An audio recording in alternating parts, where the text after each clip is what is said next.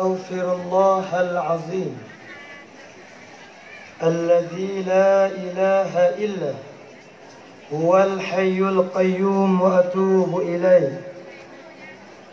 أستغفر الله العظيم الذي لا إله إلا هو الحي القيوم وأتوب إليه.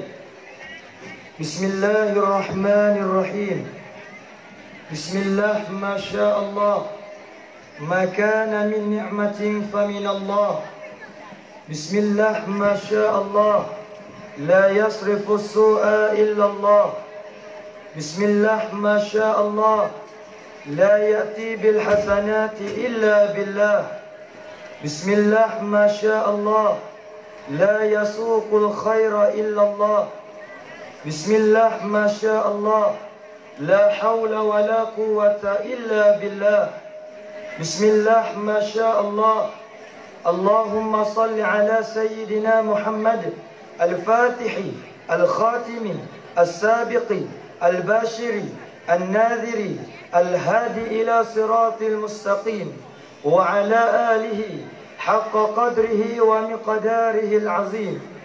والصلاة والسلام على رسول الله صلى الله عليه وسلم ومن والاه.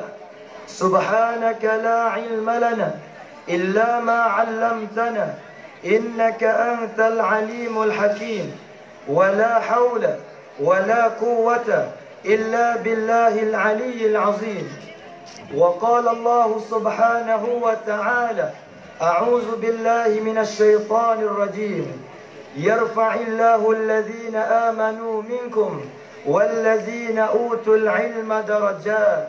وقال أيضا: يا أيها الذين آمنوا اتقوا الله ولتنظر نفس ما قدمت لغد واتقوا الله إن الله خبير بما تعملون. صدق الله مولانا العظيم. وقال النبي صلى الله عليه وسلم: العلم إمام العمل والعمل تابعه. وقال أيضا: الكيس من دان نفسه وعمل لما بعد الموت، والعاجز من أتبع نفسه هواها وتمنى على الله الأمانية، أو كما قال رسول الله صلى الله عليه وسلم: ليس السعيد لمن لبس الجديد، وإنما السعيد لمن خاف بالوعيد. ليس السعيد لمن تزين بزينة الدنيا، وإنما السعيد لمن تزود بزاد التقوى.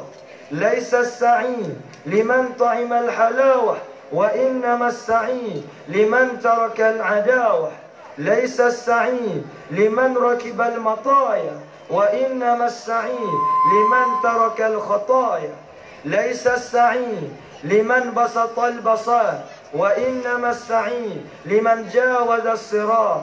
ليس السعيد لمن شرب الخمر والبير، وإنما السعيد لمن اشتغل بالتحميد والتكبير.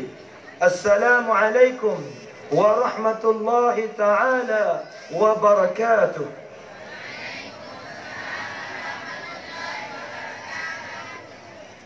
Alhamdulillah, terima kasih kepada Tuan Pengurusi Majlis dan kepada sahibul bait, sahibul madrasah, sahibul fadilah al-mukarram, bapa kita di pondok di sini, dan kepada para ustaz dan ustazah, murabbi murabbiyah, muallimin muallimat yang mana bersama-sama kita pada malam yang mulia ini.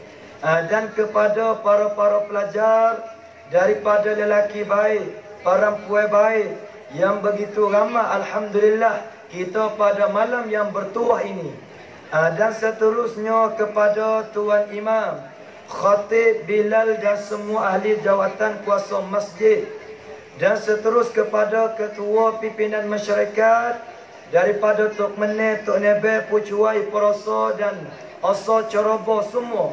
Dan seterusnya kepada pemuda-pemuda dan juga pemudi yang dimuliakan yang dirahmatkan oleh Allah Subhanahu wa taala. Dan umumnya kepada kaum ibu dan kaum bapa, muslimin muslimat, hadirin hadirat yang mana hadir bersama kita dapat menyaksi kita bersama pada malam yang mulia ini. Alhamdulillah, sekali lagi kita mengucap syukur kita kepada Allah yang mana Allah Subhanahu wa taala wi masa wi peluang kepada amba ni dan juga kepada kaum ibu dan kaum bapa, muslimin muslimat, hadirin hadirat, adik-adik, abang-abang, kakak-kakak yang dimuliakan oleh Allah Subhanahu wa taala. Dan mudah-mudahan perhimpunan kita pada malam ini dapat keberkatan daripada Allah, dapat hidayah, dapat petunjuk daripada Allah, dapat taufik, dapat inayah, dan yang penting, mudah-mudahan setiap langkah laku kita, setiap minuman kita, setiap makanan kita, setiap ilmu yang kita miliki, setiap harta yang kita dapati, apa saja yang sangkut paut dengan kita ni, ambil daripada hujung kepala sehingga sampai hujung kaki, kita minta supaya dapat redha Allah Subhanahu wa taala. Amin ya rabbal alamin. Kemudian terlebih dahulu saya pohon minta maaf sekira di dalam ucapan saya ada tersilap, ada tersalah, ada tersinggung, ada tak kena di mana Tuhan minta maaf. Dengan kerana ni saya mari bentuk muzakarah, mari buat peringatan terutamanya bagi diri saya sendiri. Dan mudah-mudahan kita dapat dengar bersama pada malam ni, dapat kita ambil faedah, ambil manfaat bersama. Amin ya rabbal alamin. Kemudian kita setiap orang nak kali kita semaya, setiap kali kita menyembah Allah, nak kali kita semaya, kita tak tinggal baca ayat ni, ihdinas siratal mustaqim. Apabila kita semaya, dijadikan satu rukun di dalam rukun salat, ialah membaca Fatihah. La salata liman lam yaqra'il Fatihah. Semaya kita tidak sah, semaya kita tak terpakai, semaya kita tak jadi sekira kalau kita semaya tidak baca Fatihah.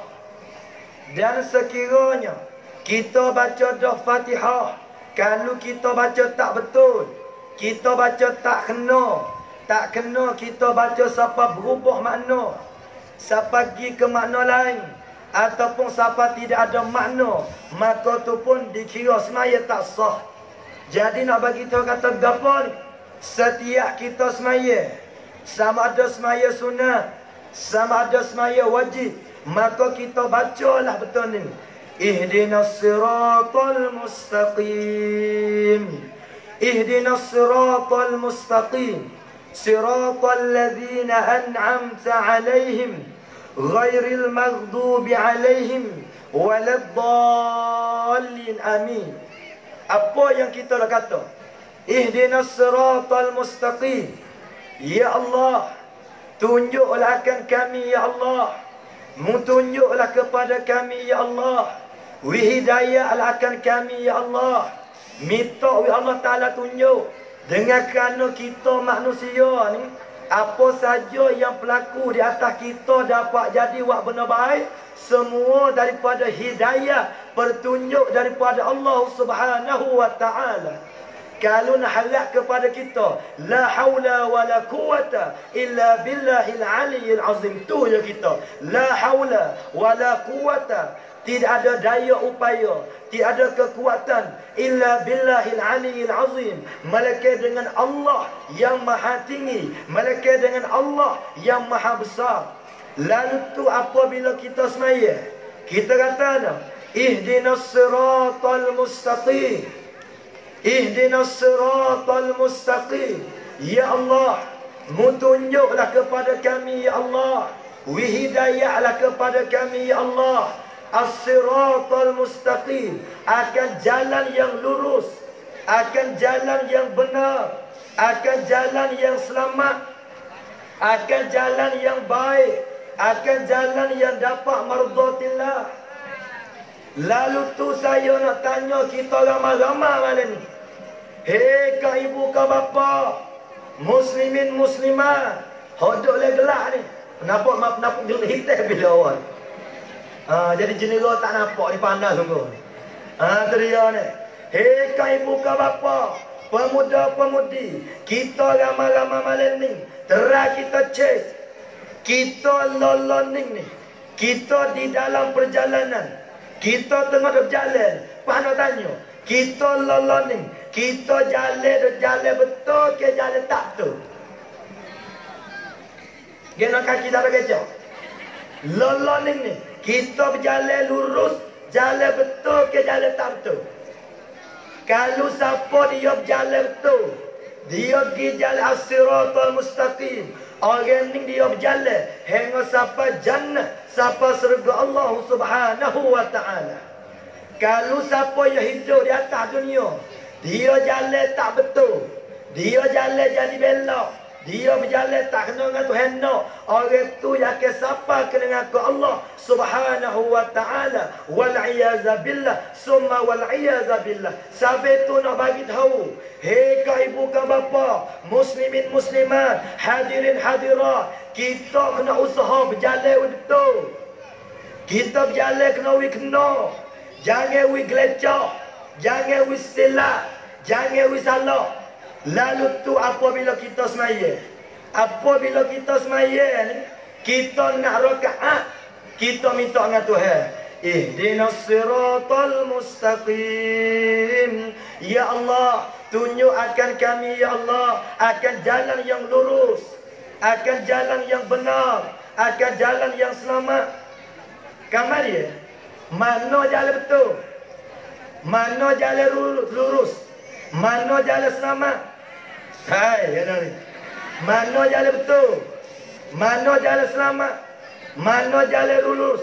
Ialah siratal ladzina an'amta alaihim. Itu yang badal pada kata ihdinas siratal mustaqim. Mana siratal mustaqim? Dia main tafsir. Siratal ladzina an'amta alaihim, ialah jalan yang telah Allah Ta'ala beri nikmat di atas mereka itu. Jalan yang Allah Ta'ala beritahu kepada mereka itu. Siapa dia? Alladzina an'amta alaihim, ay minan nabiyyin was-siddiqin wasyuhada was-salihin. Inilah jalan tu. Kalau siapa dia tak masuk di dalam 4 jalan ni, orang tu jalan dia jalan silap, orang tu duduk dalam sesat, orang tu duduk dalam gelak gelemak. Kalau siapa dia tak masuk dalam 4 ni, mana 4 tadi? Siratal ladzina an'amta alaihim, ay minan nabiyyin, jalan nabi. Kita ni tak lagi nabi dah kita ni. Was-siddiqin, jalan as-siddiq. Wasyuhada, jalannya para syuhada. Was-salihin, dan jalanan orang soleh, orang baik. Lalu tu kita ni kurang-kurang kena jadi orang soleh, kena jadi orang baik. Hei kau ibu kau bapa, teng wela leo. Ni siapa masa dah tak dengar? Dia laki tak dengar? Dekat sikit. Mung telah dekat sikit. Ada lelaki tu. Tu dia ni. Kamar dia dengar lagi. Jaga tulis ha. Aduh, kipas tu mana panas lah. Kamar dia.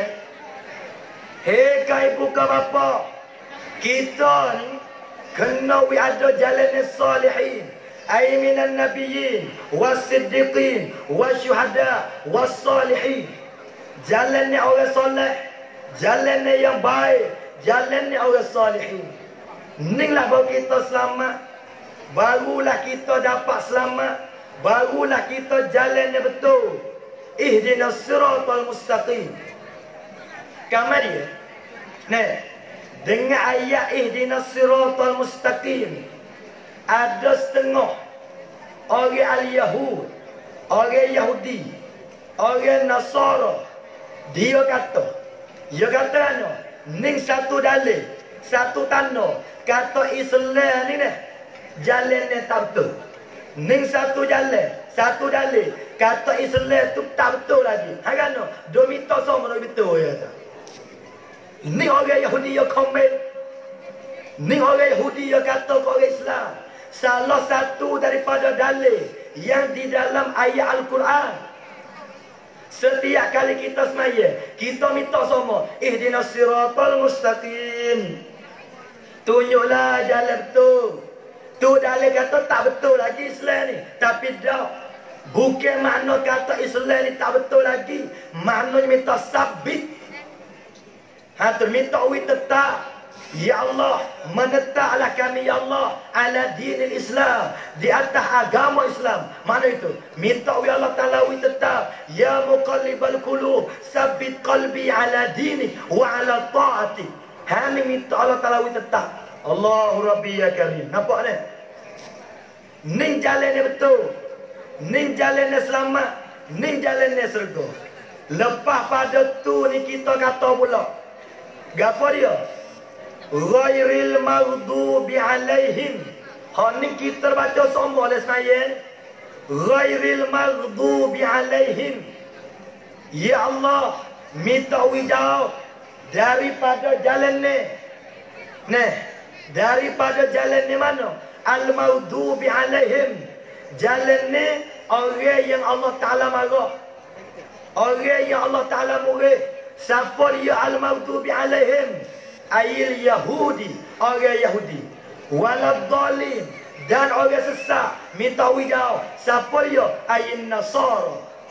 Ni kita minta semua dari semaya. Ihdinas siratal mustaqim, siratal ladzina an'amta alaihim, ghairil maghdubi alaihim waladdallin.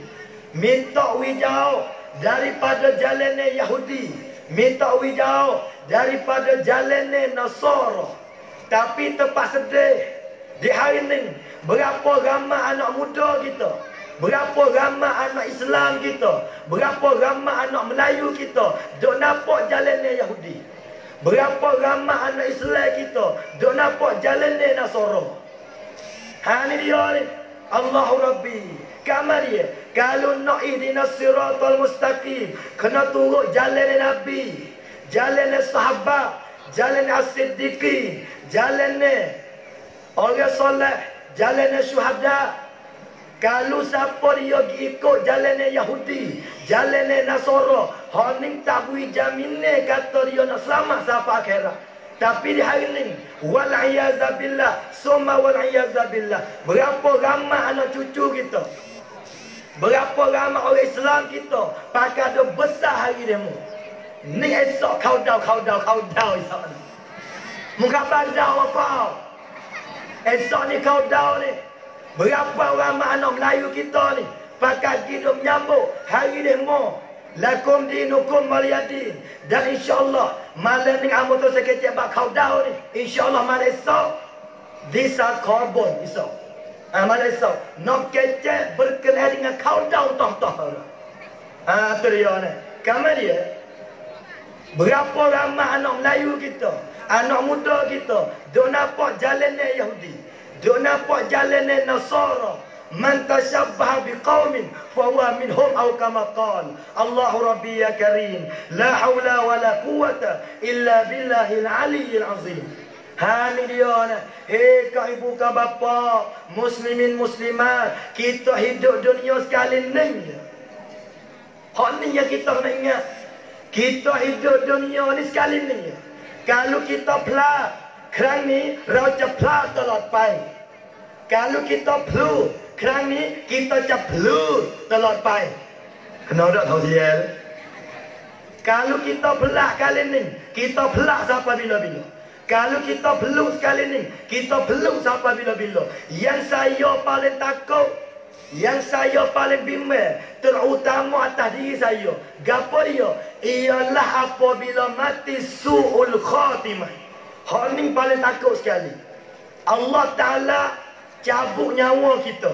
Malakul maut, malaikat Israel mari cabut nyawa kita ni. Kita di dalam tengah-tengah maksiat kepada Allah Subhanahu wa taala. Hak ni hak paling takut kita hidup atas dunia. Hak ni takut ni. Lain kita tak semaya, lain kita tak puasa, dulu kita zina, dulu kita tak mengaji, dulu kita jahil, dulu kita jahat, dulu kita menipu. Dekat-dekat nak mati, kita semaya, kita taubat, kita istighfar, kita amal. Hak ni masya-Allah, hak dulu tak apa. Hak hamba paling takut terutama diri hamba dan semua kau ibu ke bapa pemuda-pemudi. Gapo dia yang paling takut? Tengah-tengah wak maksiat mati. Tengah-tengah dok zina mati. Tengah-tengah dia makan benda mabuk mati. Tengah-tengah dia makan ketung mati. Tengah-tengah dia ngopah mabuk tak kira mabuk mati. Tengah-tengah dia menipu mati. Tengah-tengah dia kocok pala di karaoke mati. Tengah-tengah dia gena orang tino nak buat benda maksiat mati. Hamba bimbel tengah-tengah dia kocok pala dengan kau dau pergi mati dalam tu. Hak ni hak paling takut sekali. Kita pergi ruang dengan orang Yahudi, orang Nasara, orang agama asing. Kalau malakul maut, kalau malaikat pergi ambil nyawa kita pada ketika tu, kalau malaikat pergi ambil nyawa kita dalam maksiat, kita tang ciwi, kita pelah terlepas. Kita pelak siapa bila-bila. Le kubur kita pelak. Bakit pada masa kita pelak. Titi sirak kita pelak. Kita pelak siapa masuk dengan kau. Wal'iyyazabillah. Summa wal'iyyazabillah. Hak ni saya dah menekal ni. Ada jenera ni. Tengok tak nampak ke. Tadi Allah Rabbi Bismillahirrahmanirrahim. Kaya.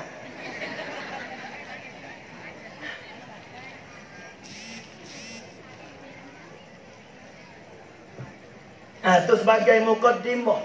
Ni munasabah dengan malam besok tu ramai anak Melayu kita kocok kepala. Wak-wak mukaddimah ni. Bukan nak kecah tu malam ni.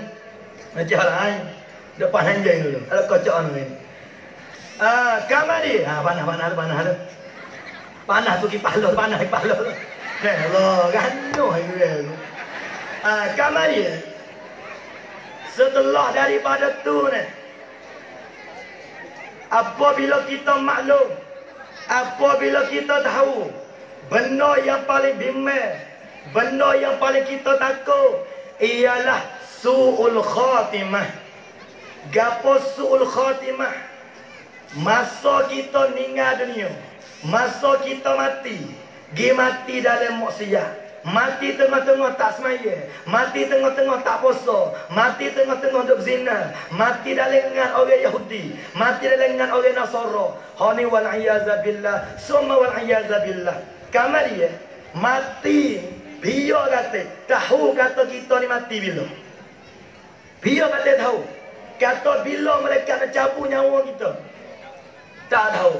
Hani kita nak beringat. Sabit saya pesan. Hei pemuda. Hei saudara amba. Hei adik kakak amba semua ni. Kita jagalah diri kita. Jangan pergi masuk campur dengan hak bukan Islam. Baik kita mati dengan ceramah. Sabit siapa dia mari malam ni. Kalau pergi mati tengah-tengah dengan ceramah. Molek orang tu mati. Siapa nak mati hati yang doa lalu. Molek kalau mati malam ni. Mung lah bukan aku. Kukolo.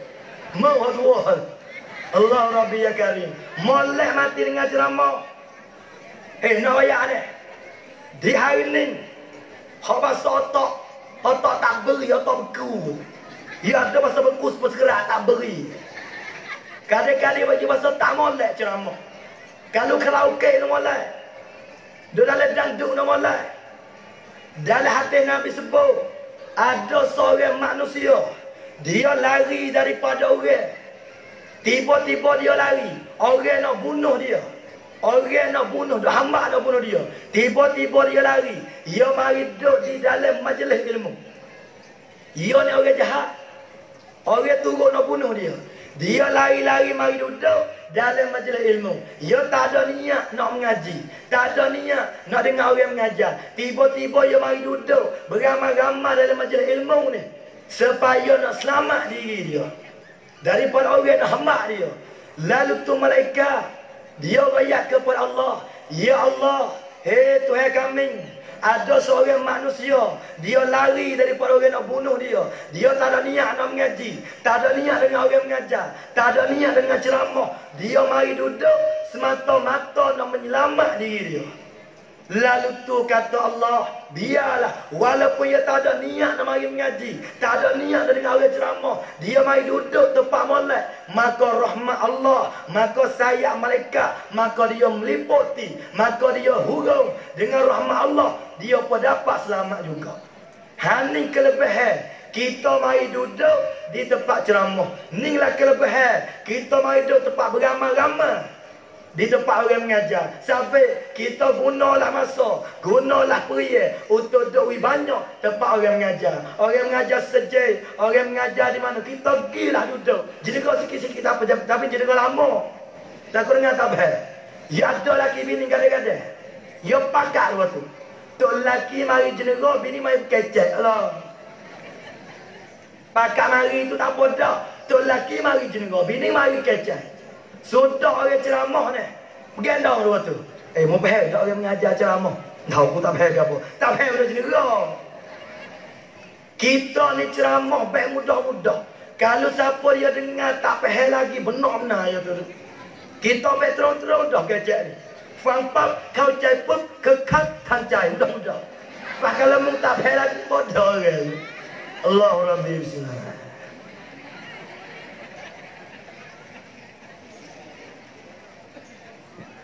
Kamaria, hei kak ibu kak bapa, muslimin muslimah, hadirin hadirat, semua kita nak selamat.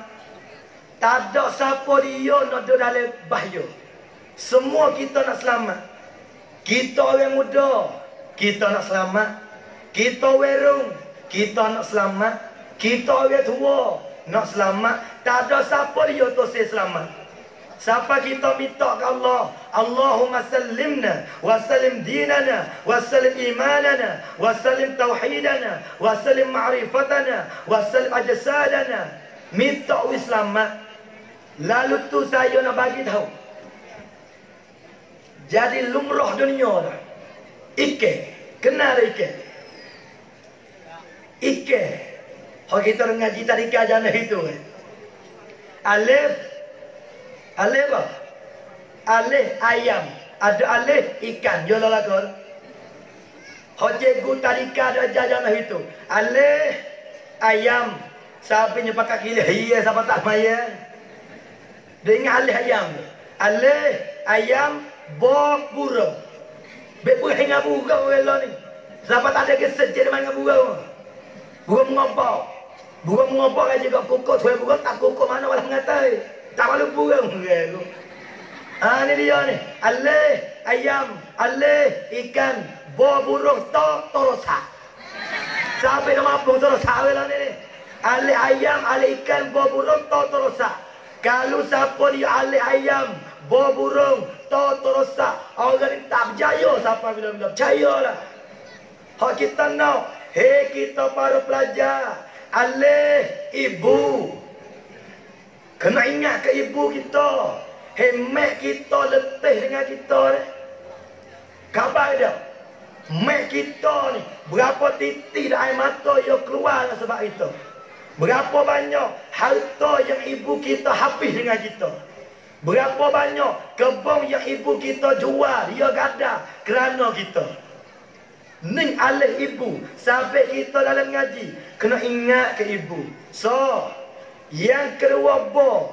Gapo bo bapa. Bokmu, depaku. Alih ibu. Yang kedua bapa.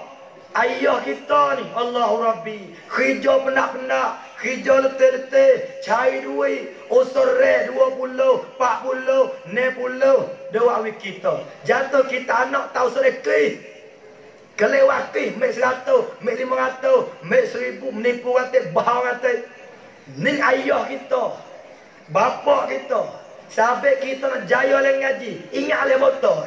Alif ibu, bapa, tutup ilmu. Ni kaedah dia. Hak tambah alif ayam, ba burung, ta terus ha. Mampu saya. Napa ni? Kelek kasar cita. Ikan. Allah Subhanahu wa ta'ala. Dia letak ikan selamat dia kena dolep nama ikan. Ya. Ikan tak ada tanya apa jawab. Ikan dia kena dolep air. Ikan kalau duduk tak darat, mampu. Ikan kalau duduk oleh koli, mampu dah. Ikan kalau duduk oleh perut, rumah dah. Ikan kena duduk oleh air. Kalau kau dalam, kau selamat. Ni kata ikan. Ikan kalau duduk oleh air, tapi air tu ho. Ho tu ikat dia semua lagi. Duduk dalam air dah, tapi air tu ho. Air tak dalam. Manusia tengok nampak. Tak nak selamat lagi. Apa tu lagi ikan dia tak darat. Ikan nak selamat dia ni. Kena duduk oleh apa ikan ni? Kena duduk oleh air. Kalau kau dalam, kau mulai. Tapi di dalam hatu ni, hak dalam dah, duduk dalam laut dah, le sungai dah, nyetet dia mau lagi tengok. Ikan kembung, ikan selaya, ikan iyo, ikan tukar, hak kita nampak dah dalam air tu. Hak duduk tak mekal lah ni, duduk di nak lah ni, duduk air lah kau tu. Duduk tempat dalam dah, dalam tempat air dah, tu pun tak selamat lagi. Sebab apa? Ni kaedah dunia. Ad-dunia darul bala, al-akhirah darus salam. Dunia ni tempat ujian. Dunia ni tempat bala. Dunia ni bukan tempat senang. Tempat sedap sungguh. Tempat selamat sungguh. Ialah al-akhirah darus salam. Tu di akhirat. Yani jannah mala ainun ra'at wala uzun sami'at wala khatara ala qalbi bashar atau kama qala. Ikan nak selamat dia kena dalam air. So, yang kedua, rimah. Rimah ni, nak selamat rimah ni, nak berjaya rimah ni, kena duduk dalam hutan. Kalau kau duduk jauh, kau mulai. Tu nak selamat rimah. Kena duduk dalam hutan. Ikan duduk dalam air. Rimah kena duduk dalam hutan. Cacing. Cacing kena duduk dalam tanah. Kalau kau dalam tanah, kau selamat. Tu cacing. Kamar dia. Werung learning. Nak selamat kena duduk dalam apa? Dalam hutan. Pala dalam hutan. Ikan kena duduk dalam air. Cacing kena duduk dalam tanah. Rimah kena duduk dalam hutan.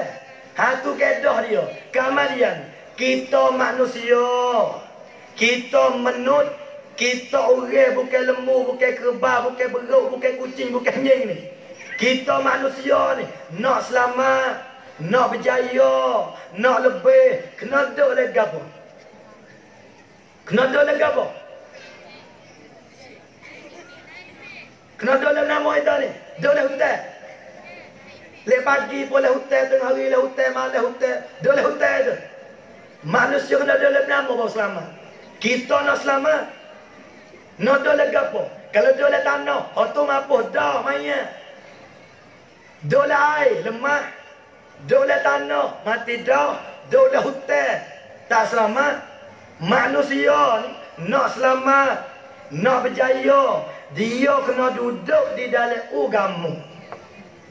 Kalau siapa dia keluar daripada garisan agama, kalau siapa dia keluar daripada kait agama, orang itu tak selamat. Apabila sebut kata agama ni tak lain tak bukan, orang panggil hummi. Agama ni kena ada ilmu. Hening lah saya nak kecek malam. Dengan kerana ni tajuk yang beri kepada hamba ni, ya wacun, kita pemuda-pemudi ni dengan ilmu agama Allah Subhanahu wa ta'ala. Nak tanya ni, ilmu ni penting ke tak penting? Penting ke tak penting ilmu ni? Nak ayat ni, siapa dia tak mengaji, orang tu sesat cerah. Cerah. Ada setengah manusia ni tak ada mati lagi ni, dia sesat dah. Allah, saya masa muda itu aku tak mengaji. Masa muda itu ku tak dengar orang mengajar. Laling tua dah. Baca pun telur dah. Mengaji pun tak ada betul dah. Pergi dengar orang mengajar pun pergi dengar saja. Ning tak ada mati lagi tu pun sesat dah. Apa lagi kita mati dah oleh kubur.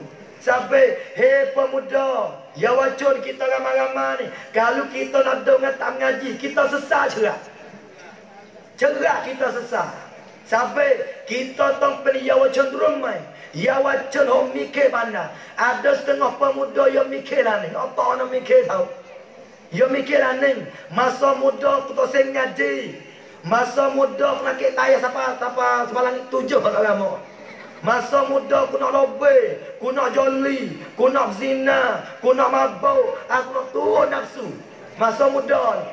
Apabila tua ni. Apabila tua, aku nak duduk ke sejid. Apabila tua, aku nak pergi mengaji. Apabila tua, aku nak menadah kitab. Apabila tua, aku nak buat tu buat ni. Hei werung, hei pemuda, hei pemudi, kalau siapa yang mikir nak ngaji dekat tua ni, orang tu mikir salah. Keepไม่ได้ ไม่เป็นไร ยังไม่ตาย Cayalah. Amal yang betul ni, ikhlas. No yang betul terus ni. Hakan no. Amal ni pelah. Amal ni pelah. Pelah ke apa? Ngakana amal ni ngaji tak sungguh. Sampai amal tak erti. Masa muda-muda kalau boleh Allahu Rabbi. Laning tu tua. 27 masuk 8. Apa tua? Apa tua ke muda? Muda. You pen.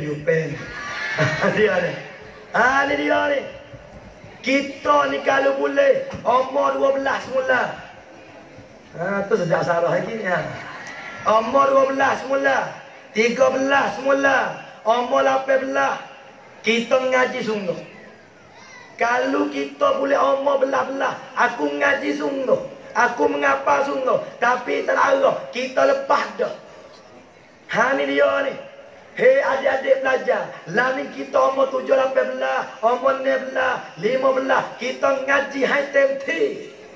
Mengapa sungguh, ngaji sungguh, tak sayung benda lain.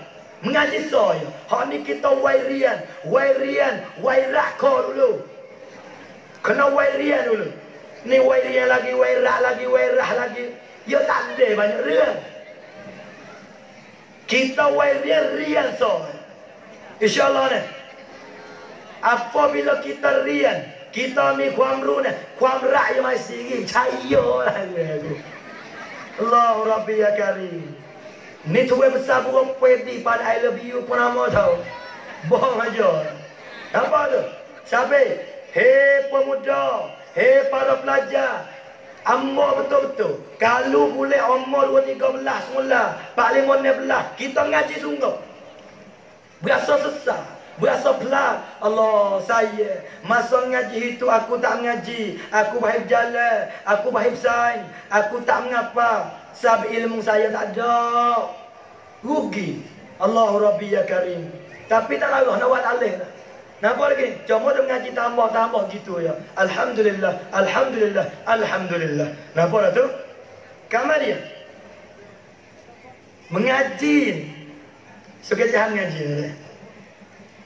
Orang muda celak dah, hak tua apa boleh buat. Kita tua dah, kecut dah. Gigi nak cabut, kulit pun kecut, rambut pun nak terlucuk dah. Kalau malah kita dengar orang mengajar lagi, siap orang. Siap. Hei, amu nak tanya betul-betul eh. Besok nak pergi apa? Besok aku besok. Kenapa aku? Beruk ni. Kalau kita pergi beruk sampai 30-40 tahun. Kita pergi beruk sampai 50 tahun. Tiba-tiba beruk. Kalau kita pergi 40 tahun. Kalau tak pandai pulahnya lagi, kita orang nak beruk. Jijak apa pula beruk tu? Bakar mana? Kita pergi beruk ni 40 tahun dah. Tapi pulahnya tak mau. Pulahnya tak erti. Ngakengom nak kau. Makan banyak beracak. Beruk ni kita kata mampu lama dah. Tu beruk. Kita lagi murid beruk makan mana. Aku beli mung 15,000. Tapi gano tu sepulahnya. Gano tak nak kote, tak nak muda, tak nak komai ni. Gano lagi tak pandai pulahnya. Pak kita manusia ni 50 tahun dah Allah Ta'ala dah bela kita. Kita manusia ni 60 tahun dah Allah Ta'ala dah bela kita. Kalau usul kita tak erti lagi, pekah kita tak erti lagi, tasawuf kita tak erti lagi, berat kita, muncul Allah Ta'ala tak ambil lagi nyawa kita. Kenapa lah tu? Kamar dia kita ngaji usuluddin, ngaji apa usul ni, nak betul pergengnya dengan Tuhan. Kita ngaji fiqh, nak betul amalan kita dengan Tuhan. Ngaji tasawuf, nak betul hati dengan Tuhan. Kalau siapa dia mati, dia betul tiga ni, barulah orang ni ihdinas siratal mustaqim. Ni lah baru dia berjalan betul sungguh. Apabila dia pejam mata, dia betul etikad dengan Tuhan. Etikad Ahlussunnah wal Jamaah. Masa dia mati, betul amalan dia dengan Tuhan. Dia semaya kena, dia puasa kena, haji kena, umrah kena, semua amalan muamalah munakahat semua kena berlaku. Kena. Betul amalan. Dan yang ketiga, hal ni penting, betul hati dengan Tuhan.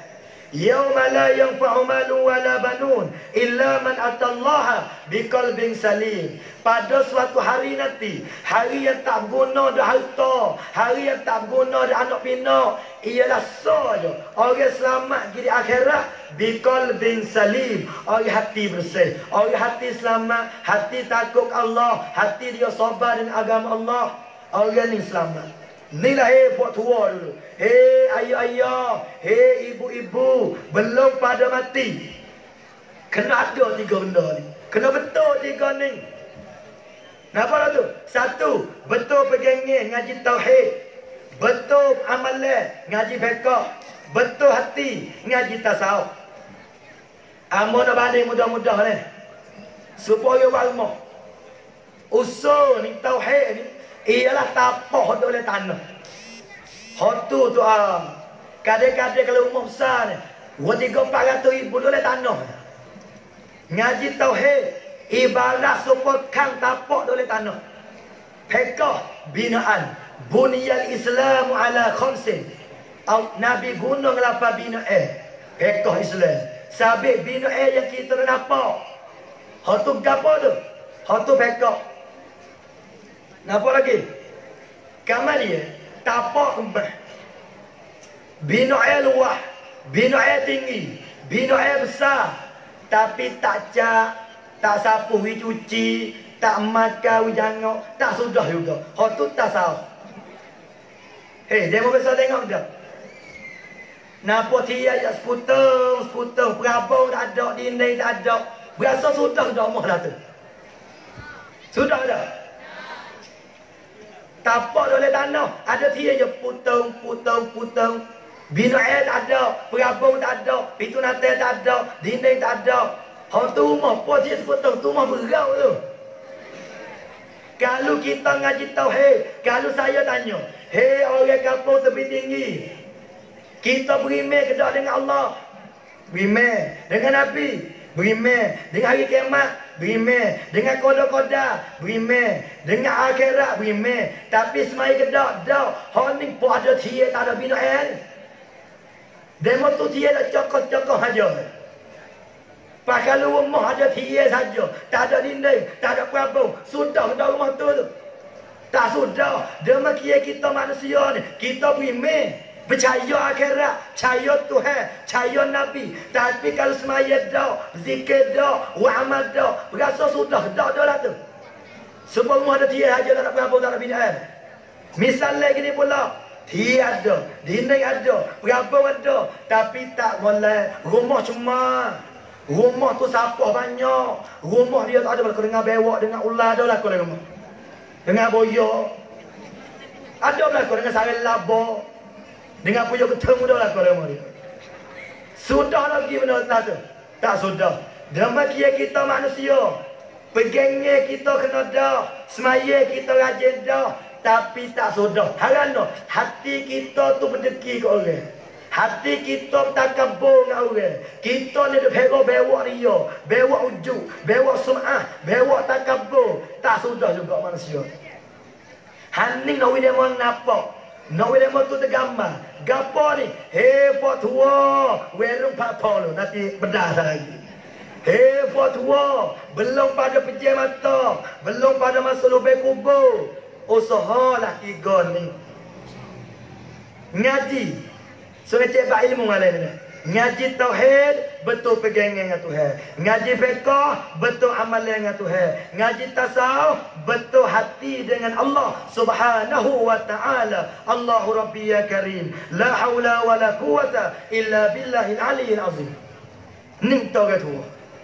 Hei orang muda pula. Hei muda. Demo khabar dah. Wairun. Masa muda ni wai thong. Masa muda ni sedap lah tu. Caya dah. Wai run, wai muda ni wai sedap. Kalau tua wai sakit urat. Ini dia ni. Minta maaf lah nak wihak. Nak pada buat apa. Wai run ni. Kalau berjalan pun sedap. Kalau makan pun sedap. Kalau masuk kita mengaji pun sedap. Ya sedap kau muda ni. Apabila tua, ya tak lagi, ya tak agak dah. Kalau duit ada paling mana juta lebih, makan tak sedap dah patah. Kalau duit ada 10 juta dah lebih, berjalan tak sedap dah pening. Kalau duit ada 10 juta dah lebih, nak kapal terbang tak boleh gaya. Ya tak lagi dah. Sampai, hei pemuda, hei wairun, hei pemuda-pemudi, kita gunalah masa wairun. Kita gunalah masa muda ni. Kita gunalah masa kita learning. We habis dengan agama. Kita tamhai temti.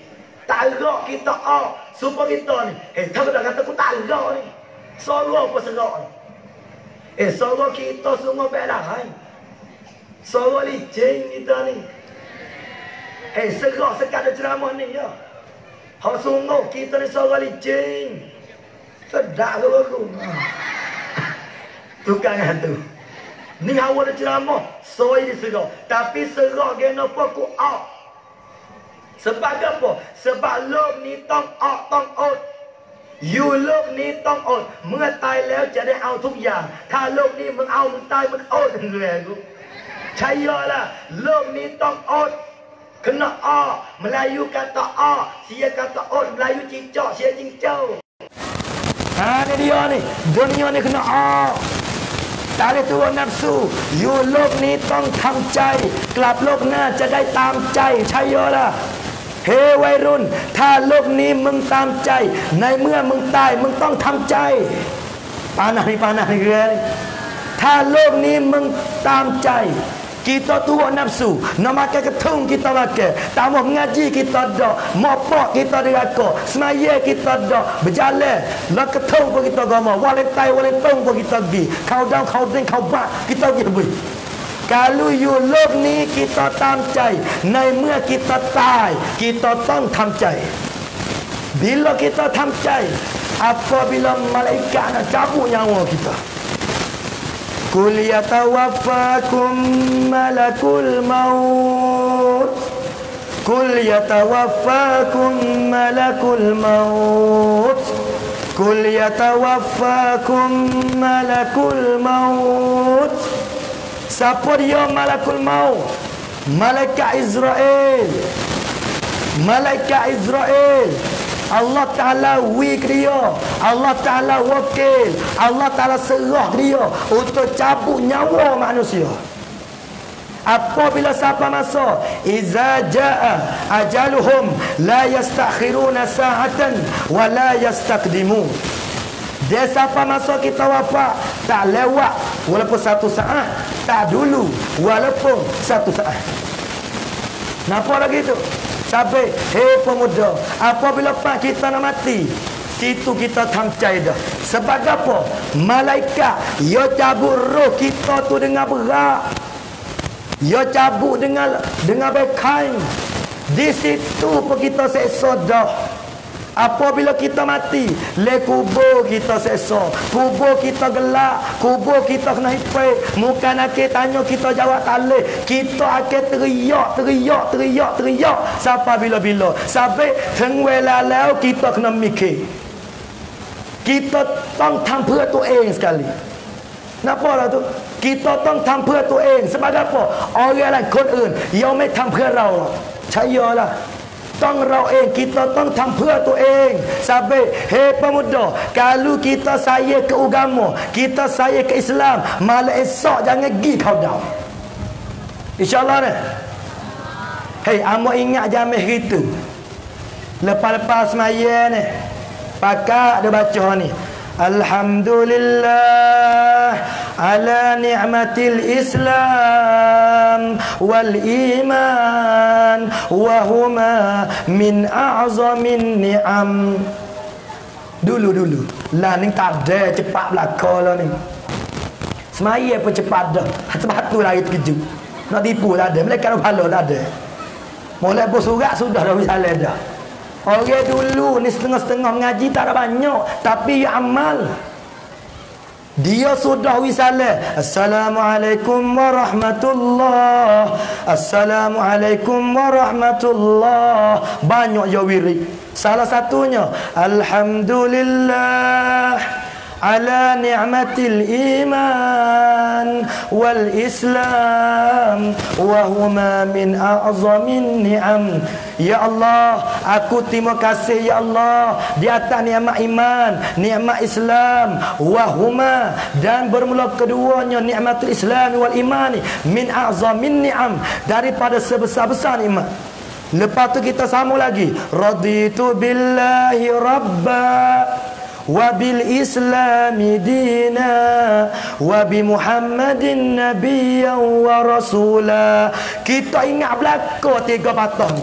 Raditu billahi rabba, kita redha, kita puas hati Tuhanlah sebagai Rabb. Wa bil islami dina, kita redha, kita puas hati Islam sebagai agama kita. Wabi Muhammadin, dan kita puas hati Nabi Muhammad nabiyyan wa rasula, nabi dan rasul. Kalau kita puas hati, kita puncai, kita orang Islam, kita agama Islam, jangan kita pergi sokong hari agama asing. Kita tong, orang panggil tong tunjuk, kita kena tunjuk. Win ada laktan kata kita redha dengan Islam, kita sayang ke Islam. Salah satu hei pemuda, hei werung, jangan pergi hari agama demo. Demo tak apalah, demo agama lain. Lakum dinukum waliyadin, agamamu agamaku. Tak apa demo lah, tapi kita Islam, kubur dapur Islam, bab bercacau Islam ni, jangan besar hari demo, kena besar hari kita. Allahu Rabbi ya Karim, la haula wa la quwata illa billahil aliyyil azim. Itu di antaranya.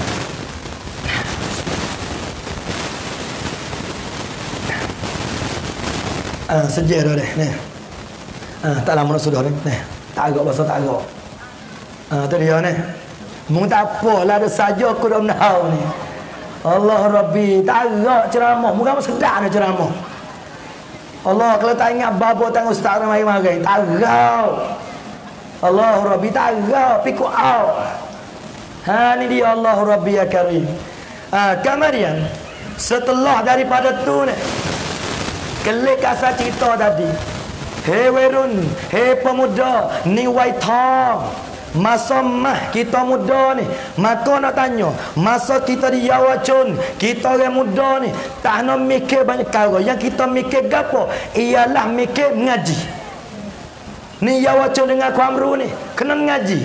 Lebih lagi kita duduk dalam sekolah dah, duduk tempat pondok dah, ngaji banyak. Rian haya ilmu main ayat ni. Ilmu ni kalau kita nak banding, supaya kereta sebuah, kena kereta sebuah ni, marilah kereta rumano pun dia tak tinggal pelita. Apa tu? Dia tak tinggal pelita. Sebab apa? Mana-mana kereta kalau tak ada pelita, maka kereta tu pakai tak selamat lalu dah. Yo gila gelak. Kalau pelita kemanya bobo nak cerah, ke mampu, ke cerah, ke mampu, tu pun bahaya lagi. Kalau pelita pasal makin dekat, jauh dia tak nampak, tu pun bahaya lagi.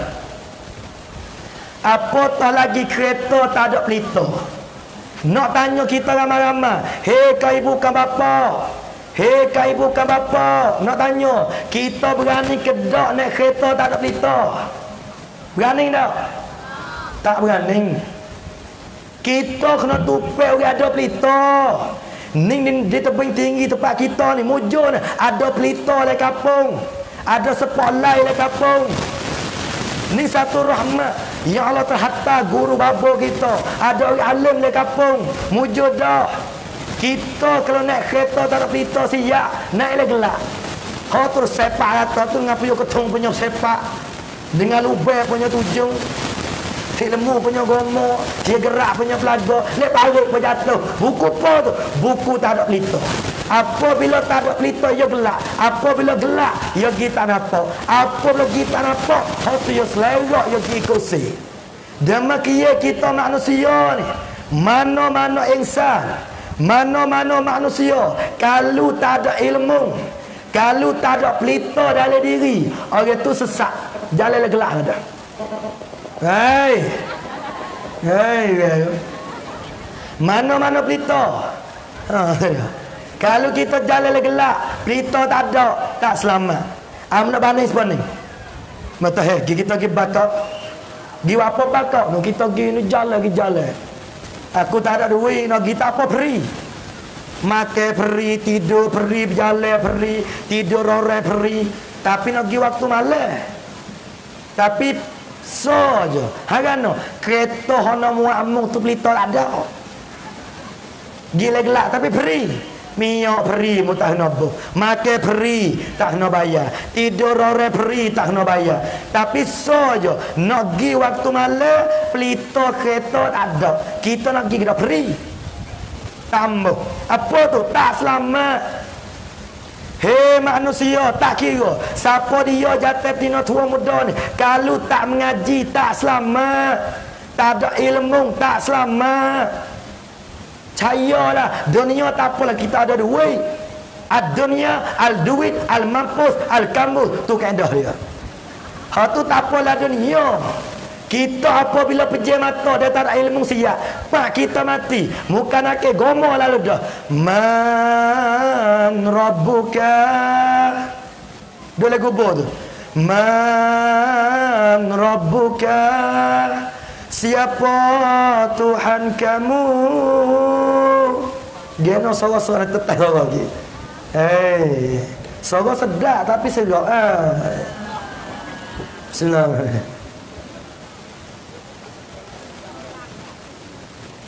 Kemudian mati dalam kubur.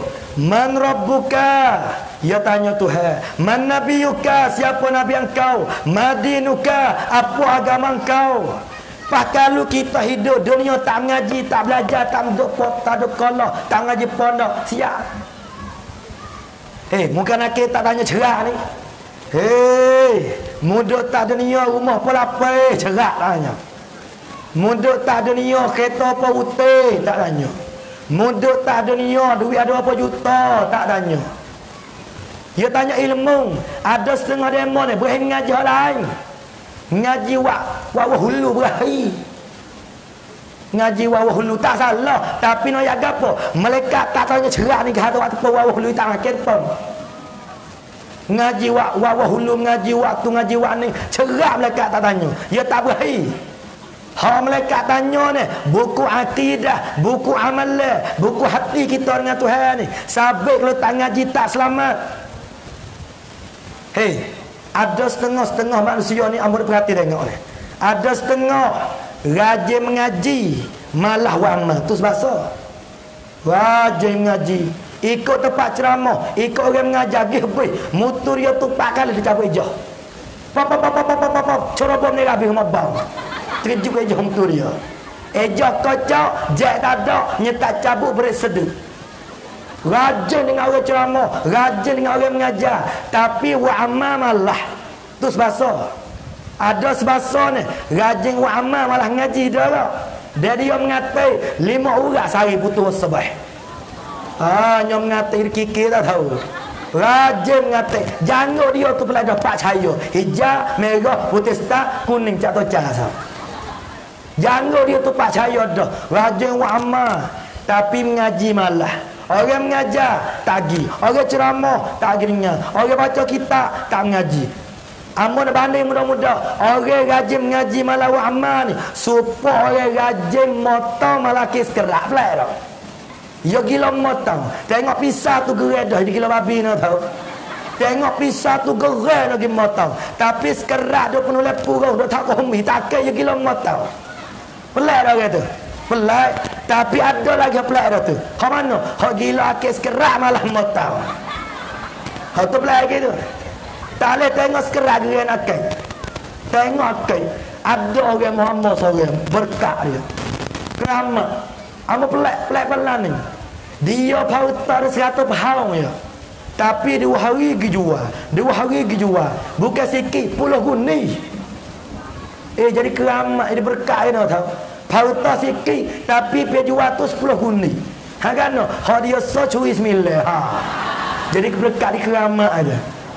Ni dah. Nampak tu? Allahu Rabbi ya Karim. Ada setengah rajin mengaji malah amal. Ada setengah rajin wa amal lah ngaji. Pana tanya, ilmu dengan amal ni kena mana dulu dua tu?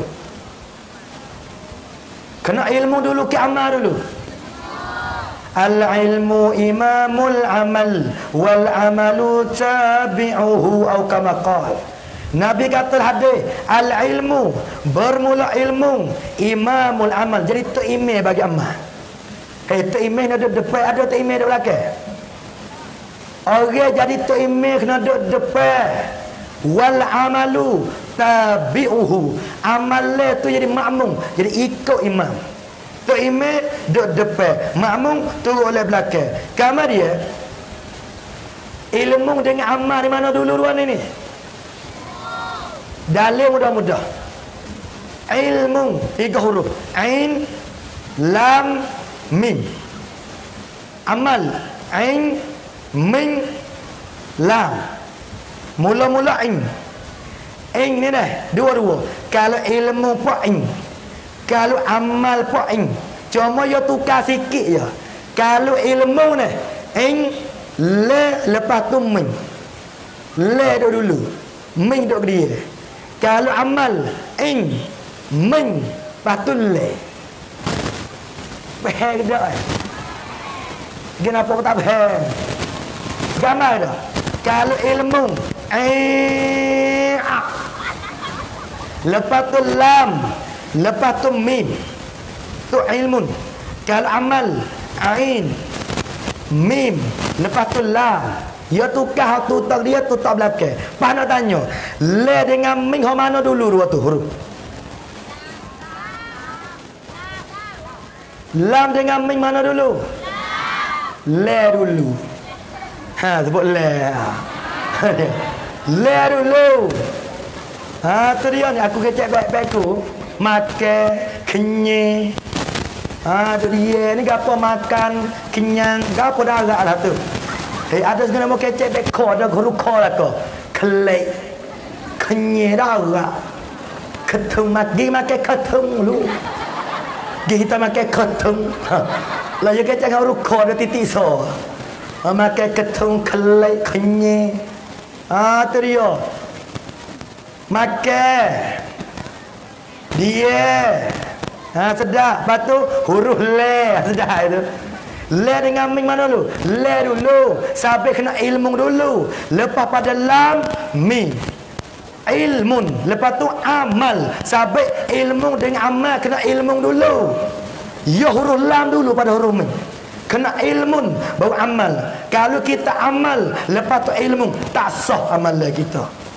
Al-amalu bighairi ilmin mardudun mutlaqan. Orang yang beramal dengan tidak ada ilmu, hak ni mardudun, ditolak semata-mata. Sampai kena mengaji. Dengan sebab kita mengaji, kita nampak jalannya pahala, nampak jalannya syurga. Allahu Rabbi ya Karim. La haula wala quwata illa billah.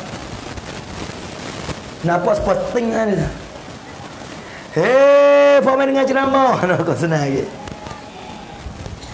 Demo dah watting tu. Siapa dia main dengan ceramah malam ni? Orang kutek kera. Kalau siapa dia tabuh dalam ting, minta wi omong pandok. Tu dia ni.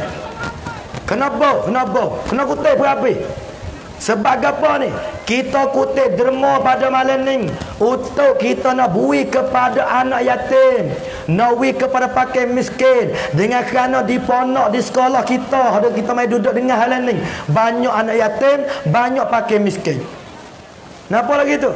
Ngakana nak ambil duit ni, wak jamu dia mau makan. Saya nak tanya betul-betul ni, kalau Nabi Muhammad ada, kita nak bui ke tak Nabi makan? Kita saya dah Nabi makan. Tak saya. Kalau Nabi ada, kita saya dan Nabi saya. Pahnawa ya. Nabi kita Muhammad masa dia hidup belum daripada Nabi kita mati. Hak Nabi mengaku adik-beradik tu siapa dia? Hak Nabi mengaku kata adik-beradik. Sebab Nabi ni tak ada adik-beradik. Tak ada.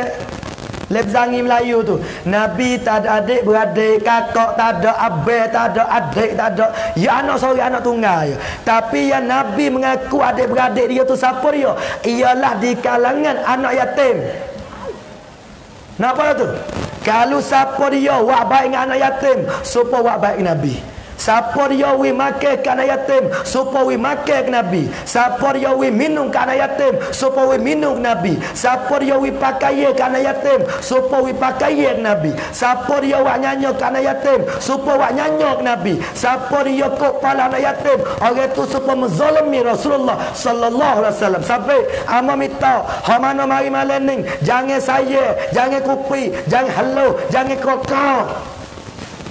Mari dengan ceramah, kena buka mata, buka telinga, buka dada, buka hati. Lepas tu buka beg duit tu. Nisik kejap cuy. Kerekuk Allah. Buka. Kenapa? Mana tinggal rating.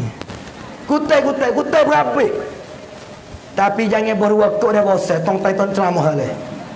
Allah, supaya nak ketak Allah. Telah sutir, geger. La Rabbi ya Karim. Ni dia, kurang-kurang 20, 40, nombor 100. Kalau siapa dia berwakil, orang pandang. Kungkum dah ni. Kalau siapa dia ber-20, panggil sikit. Kalau siapa dia ber-100, panggil lagi. Kalau siapa dia 1000, ya Allah, minta mati tua je tu. Pas 1000 kaum saya. Jangan saya. Kita dia mati. Terus aku nyotir nama perumah aku. Allah Rabbi. Kita dah mati ni. Anak cucu nak sedekah banyak. Kita cerak ni. Ya saya nak sedekah kita. Dalam muda-muda. Kita ada mapa belakang. Mapa kita dalam kubur. Kita pergi apa kubur. Dia kita minggu sekali. Dah. Sebulan sekali. Dah. 2 bulan sekali. Setahun sekali. Raya. Bukan baca keluh. Di selfie. Buku ramai yang kumpul. Satu wak bawa. Lapor itu. Iki kumpul cucu. Satu boleh berpalo. Kalau saya ke motor. Kalau kita rapor. Kita ada. Kita ambil. Duit satu toko dalam malam ni. Niat palo. Kullu ma'rufin salatah. Amal setah. Tak berhak istighfar itu. Kata sabar lah. Kalau kita anak tahu kata waktu kita tu ingat halau itu motor.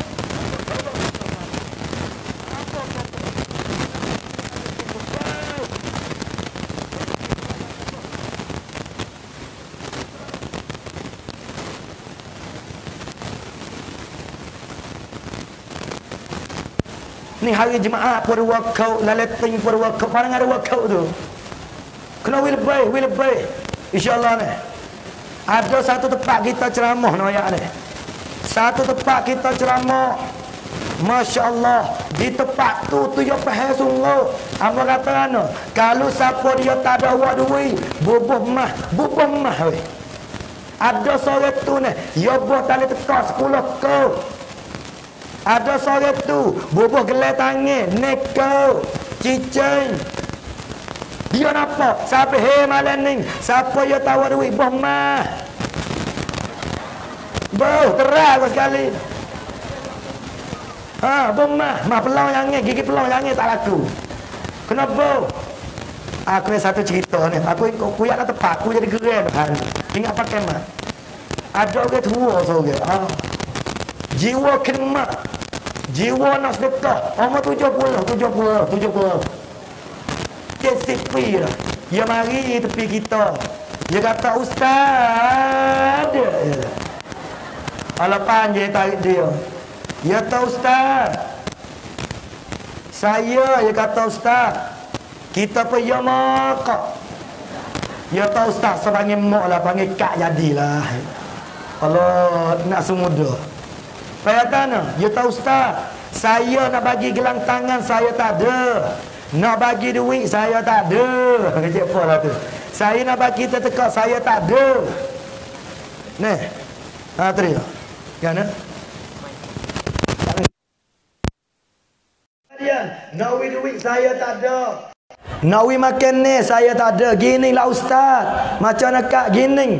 Saya terung-terung ni. Betul-betul ni. Gini macam mana? Ambil lah saya jadi bini Ustaz. Allah. Umur 70 dah kena kat aku. Allah Rabbi. Ke 17 tu lah. Hawaku dah pesan. Hawaku dah pesan kata umur 17, 18 jangan tegar ni. Hak 70 tegar aku. Ya tahu Ustaz, saya betul-betul ikhlas ni. Ayah laki saya mati lama dah. Ambil saya lah jadi bini Ustaz. Pak kita terkejut. Ngucap ni belah harakah itu. Terkejut. Pak dia kata, gana Ustaz terkejut, hati kak kejut. Ya tu. Mengaruh sungguh.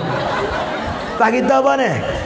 Tak boleh kak. Ya tahu kenapa tak boleh? Nabi Muhammad SAW, isteri nama Khadijah, tua Ustaz, umur 40. Sarah. Hawaku ceramah ya Sarah. Trio. Kita besar kelak. Kita kata kak, Nabi Muhammad, Khadijah 40 sunnah, kak ni 70 telajak sunnah bid'ah. Kullu bid'atin dalalah wa kullu dalalatin finnar. Nah tu dia. Kamar dia. Mujur ku tambah bini. Dekat-dekat Medan nyanyi dia. Kalau kumbe mak tua bini ni duk berasa tak ceramah lah ni. Kena tu minta maaf malah tak boleh ceramah. Harano bini lelah masuk hospital. Tak boleh ke tinggal star, tak boleh bini merak sebaca urat. Malam-malam tak ada tengok kita. Harano tak ada tengok kita. Kau cabut huben anak urat. Tak nak buat apa aku. Tak cabut huben dia. Lelah nak malam. Bini ku lelah tak apa lagi, takut ku nyawa tak terbaik. Harana kena susu mak Ayub. Astagfirullahaladzim. La ilaha illallah.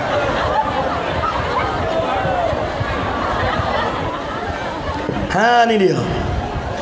Ni nak bagi kita kata jiwa khidmat. Sahabat kita malam ni jangan kedekut. Ni kedekut siapa tua tak agama. Anak yatim, pakai miskin, wa yuhibbul fuqara wal masakin wa yajlisu ma'ahum lazangi pada sebut. Nabi saya pakai miskin, Nabi saya anak yatim, sahabat malam ni jangan saya. Kenapa duit? Nah, tinggal mana dating? Kutai. Bobo jaga rekut ni kalau saya pak tua. Nampak ni? InsyaAllah ni. Tu dia. Habis cerita masuk cerita lain pula. Tu kau senang start. Kemudian setelah daripada tu kita para menutup, para pelajar mengaji. Hei werun, hei pemuda, ambil masuk. Misalnya kita kerja tu, kita kerja tak ada mengaji. Lah ni dia YouTube ada, terus ada mengaji. Lepas tu tak faham masalah gana ni. Fak werun ni. Tu tanya kita. Pak kita nak tanya tok guru pula, kita tak ada. Amo buka mana-mana werun, mana-mana pemuda hak jatuh tino jangan selera. Hak jatuh ni nak reti panhak sasana, tak faham masalah gapo ni, tak faham itu. Tu tanya kita. Kita bukan nak jawab, kita nak ambil masalah dia mau tanya, nak kita tanya tok guru hak pandai. Kita tak reti, nak tolong tanya wi. Tanya. Hak tino jangan selera, tino belai. ada tino tunyo tak kuat. Ya ta salam kah babo. Kita pun tengok bila-bila nak tidur nampak janggut kok. Kita pun pergi bila-bila lagi kalau tak tahu itu bazir rugi ni. Kita pun waalaikumsalam. Awi kemah ki ustaz ini. Kita tahu miara ini. Ya tahu je thamอะไรbapaชื่ออะไรbapaชื่ออะไร kita cari thamai je sai na doa jamai tinolaning orang tinolaning tak malu he fop tino mai kono ya ne kita bet terung ni kita pi ceramah ya balah ni hok semua kuki ai pi ceramah kita gan kita kecek banyak pi ceramah pi ada sore ku tak kecek gila. Dia ceramah ikut kecek kasar ini ni. Dia dosa saja aku tak kecek. Hei Poptino, amo yang nak tempat kita besar. Kalau jumpa kau mana jangan tegur, aku malu. Ni kita aku nak lari dah. Kita malu. Sampai tu jangan tegur. Jangan. Tak kata tona tua. Dalam pek pun jangan Sebab orang Tino ku merah pen puan ku rapen mia Tino ni. Tak ada oleh nah biar pen puan Pop Tino ni. Sampai Pop Tino tak tak aku mai mi wela ti cetok Pop Tino. Aku mi wela เพื่อแม่และเมียกู2คนนี้Sungguh dah. Ni dia ni len fan ni rai sara Yahudi cacat. Panah ni. Lagi tak mana tu yang sebut bapai. Lagi tak apa sebut babun fi bayanil pani dah. Tak ada satu kitab sebut bapai. Nak Tuhan kata dalam Quran, wala taqrabuz zina innahu kana fahishatan wa sa'a sabila. Jangan menghampiri perkara zina. Salah satu daripada berlaku zina hari ni apabila jatuh betina len fan ya nak pop. Hani dilani mudah nak pop. Pana pop pula Allah Rabbi singha setang darat. 7-Eleven daratlah kau tu. Allah Rabbi, kita main fan, kita tak besar main fan, kita bet terung-terung. Nak bini bila aku masuk minta nak dia. Kalau nak pakai jadi, tambah kuat lari. Nikah bina wali, saksi hatu hari. Aku kenal dengan Tok Qadi, insya-Allah nikah peri. Ni dia ni. Ni gapo dok genong kira torai sarak.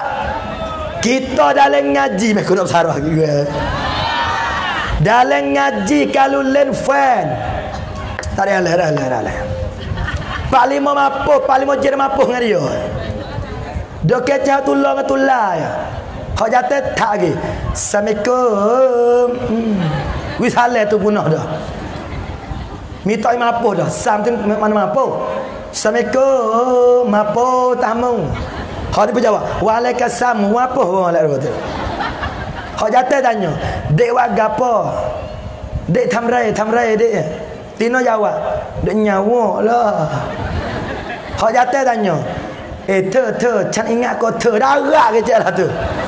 Allah pandai can ingat ter, ya Allah. Can ingat kau ter apa ni? Ter, can ingat kau ter kau. Hak jatuh tanya, dek, wan pimai ni, dek nak pergi jalan mana, dek royak kau bebe cetam dek tu yang. Pak dek kata, dek wasana pergi Singapura. Oh, ke Singapura dek. Hak jatuh sesak. Kalau patah tu kapur alih kau. Oh, patah tu kapur ya dia. Singapura jauh. Tu dia tu. Dek, kita lagi makan nasi mana tempat sedap ni. Ada kata pergi makan cabu di Taning. Bek kata, simha setang ya dia. Loh, nyanyi. Ni dia ni. Kadang-kadang jatuh tanya, dek chop si raya. Dek chop si chompu. Be chompu go. Rai sarak. Dek kena makan apa? Dek kena lagi be lagi go. Dia makan tung. Dek, ni bukan wadah dek. Gana tak mezo lagi. Dek tak lemah dek mari he. Be mari he go. Mampu caya lah. Rai sarak. Orang paling banyak ni. Tak ada lebih lagi. Oh dia tu kemah pengama tu. Tak ada kemah lah orang pengama. Orang kemah orang bini ramah. Kenapa tu? Orang jatuh bini pahak tu kemah. Tapi kalau bini ramah tak tunai, tak ada, tawa wi supo kemah le dengan aku kan rasa. Keren panah-panah. Ni fan aku kemah, kau tu fan aku, kau ni fan aku mengaku fan yo be. Okey tak sekali fan yo dah. Okey silap ya. Allahu Rabbi. Hei Faftino aku nak tanya. Hei Faftino, kalau orang jatuh tak ada pelita, kita nak dak. Hei ya bini nak tu petok laki. Orang Faftino dole gelak, hak jatuh pun gelak. Degi sam gelak. Hak ni siapa dengan aku dua-dua ni? Kita orang Tino nak tu petok laki ada pelita. Sampai orang Tino dia nak orang jatuh ada ilmu ada pelita. Sampai nak betul-betul laning mak pakai tak nak kecek. Orang ngaji mahalai, ngaji wako, ngaji mo'o. Dak gila kita pakai lah ni. Mekun oyawi gerai aku. Bukan ku lah doya ni. Hei, hak dah ngaji sia ni. Beribu-ribu dah tak nak tahu dah ada. Dak gila kita pakai sebab apa? Orang Tino yo pahal dah. Yo peri orang jatuh makan ketung. Ya pergi ada setengah lelaki yang mikir dua kali dah kok cap sejak bakal jatuh cam apa lah. Panah dengan orang apa panah ni. Orang panggil mai tam nanti hai di tisut. Napa lah tu sampai hei pemuda, hei werung laning ngaji sampai hei orang muda hak jatuh kita tong junai ilmu, kita tong junaiความรู้ ada masalah gapo kita tanya orang pandai. Pada makan walasak baik makan wahnya, pada sesak baik mu tanya. Ha tu kaedah dia Allah Rabbi ya Karim. Tanya-tanya. Tak tanya kita pas kita nanti nak tanya tok guru pula. Pas nak jawab widok dalam agama baru selamat. Nampak ni? Allahu Rabbi. Kemudian kita duk ponok nama yakin nak orang tok pakai mak pakai ramai-ramai ni kita lalu belaka kok mata jmiyah dan juga mata bina. Tak ada orang duk ponok kalau tak kena mata jmiyah tak kena mata bina orang tu tak ngaji cerak orang tu tak ngaji cerak je kena mengerti al-ajrumiyah dan mata bina.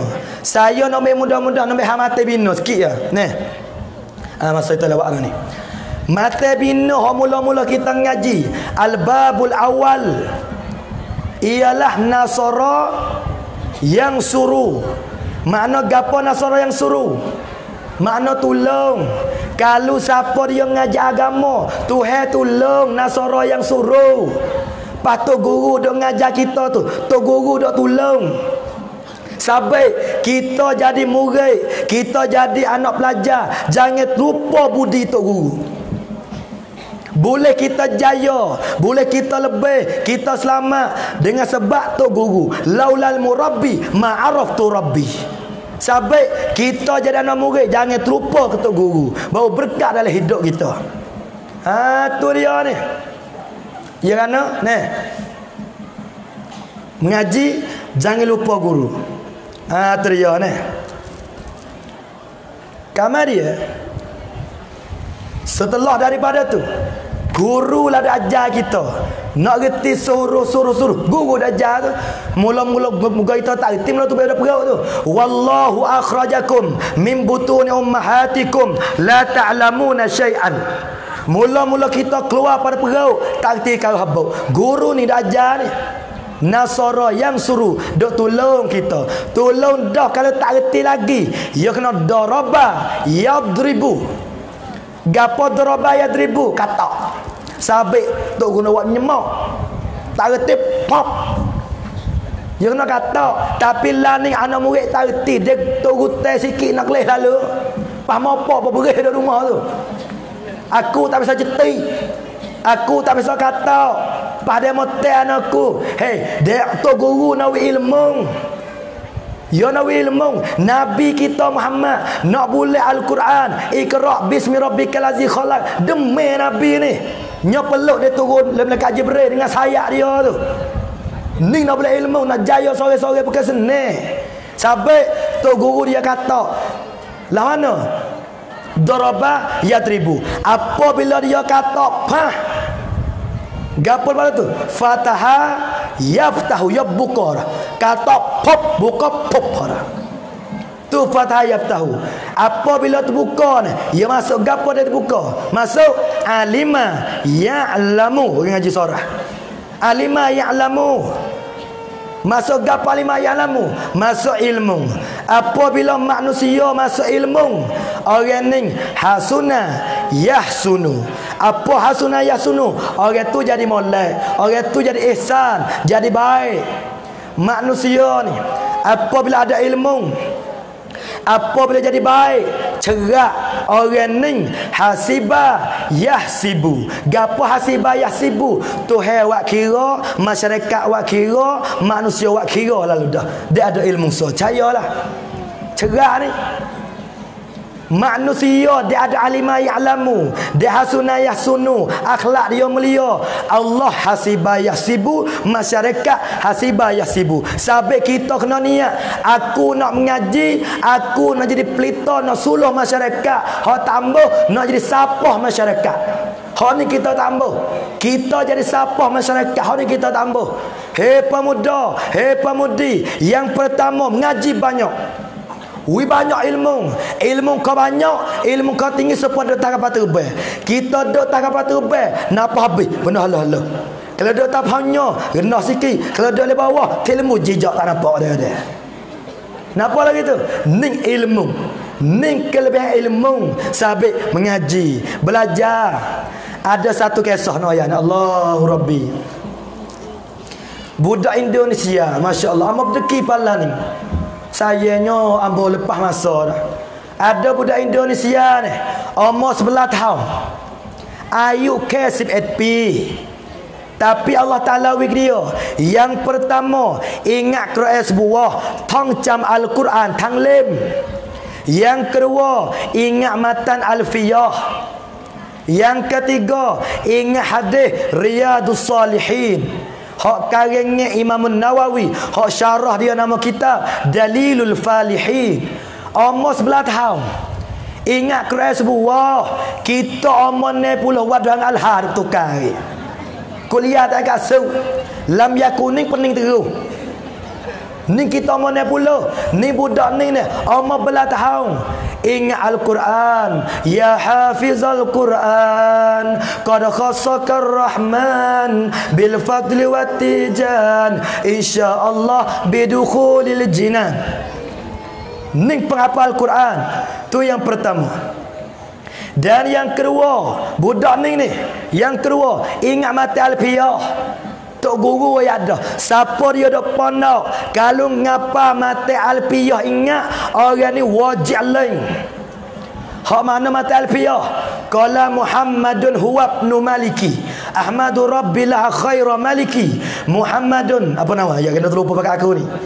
Qala Muhammadun huwa ibnu Maliki, Ahmadu Rabbillah khaira Maliki, musalliyan ala nabiyil Mustafa wa alihil mustakmilina syarrafa, wa asna'inullah fi alfiyah maqasidun nahwi biha mahwiyah, tuqarribul aqsa bi lafzin mujazi, wa tabsutul bazla bi wa'din mujazi, wa taqtadi ridam bi ghairi sukhti, fa'iqatan alfiyah tabni mu'ti. Tu mata alfiyah. Kalau kau bau mu tak tahu. Ni mata alfiyah. Orang mengapa habis 1000 bait, wajib boleh baca kitab Arab ni. Dan yang ketiga, ingat hadis Riyadus Salihin. Masya-Allah, ning orang sungguh, ning manusia sungguh. Pas kita lah ning, orang muda lah ning, mengaji dak, semaya dak, wa amal dak, kau dah makan rugi masa. Lah ni dah mampu ngakai lama lah ni. Minta maaf ni kita betul-betul. Tuai tangan kita besar kuda dah. Allah, pakai pula. Masya Allah. Mai tengah-tengah malam, buka 4 baru tidur, subuh tak maya. Semaya dak, wa'amad dak. Laning, wairun laning. Len ke, mai ke plat. Lemat, mai ke krop. Wajai, mai keluar nerok. Ciwit toncop. Cepat jangai ni mata. Ni wairun hari ni. Len ke mai ke pelakak. Mai ke siapa yang bahasa kemah. Oh aku benar aku nak bahasa kemah panakan. Kemah panakan. Gue aku. Nampak weh aku ni siap. Kereta duduk mana ni? Siapa dia cabut tayar kereta ku tahlah siapa akhirat. Allah Rabbi ya Karim.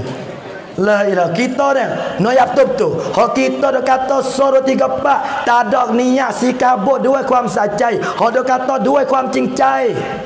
nak pisah nakวิpemuda niได้ความเปลี่ยนแปลงเพื่อที่จะเปลี่ยนไปไหนไปทางที่ดีเข้าสู่สวรรค์Haning kita dah usaha dah fikir terutama bagi saya sendiri.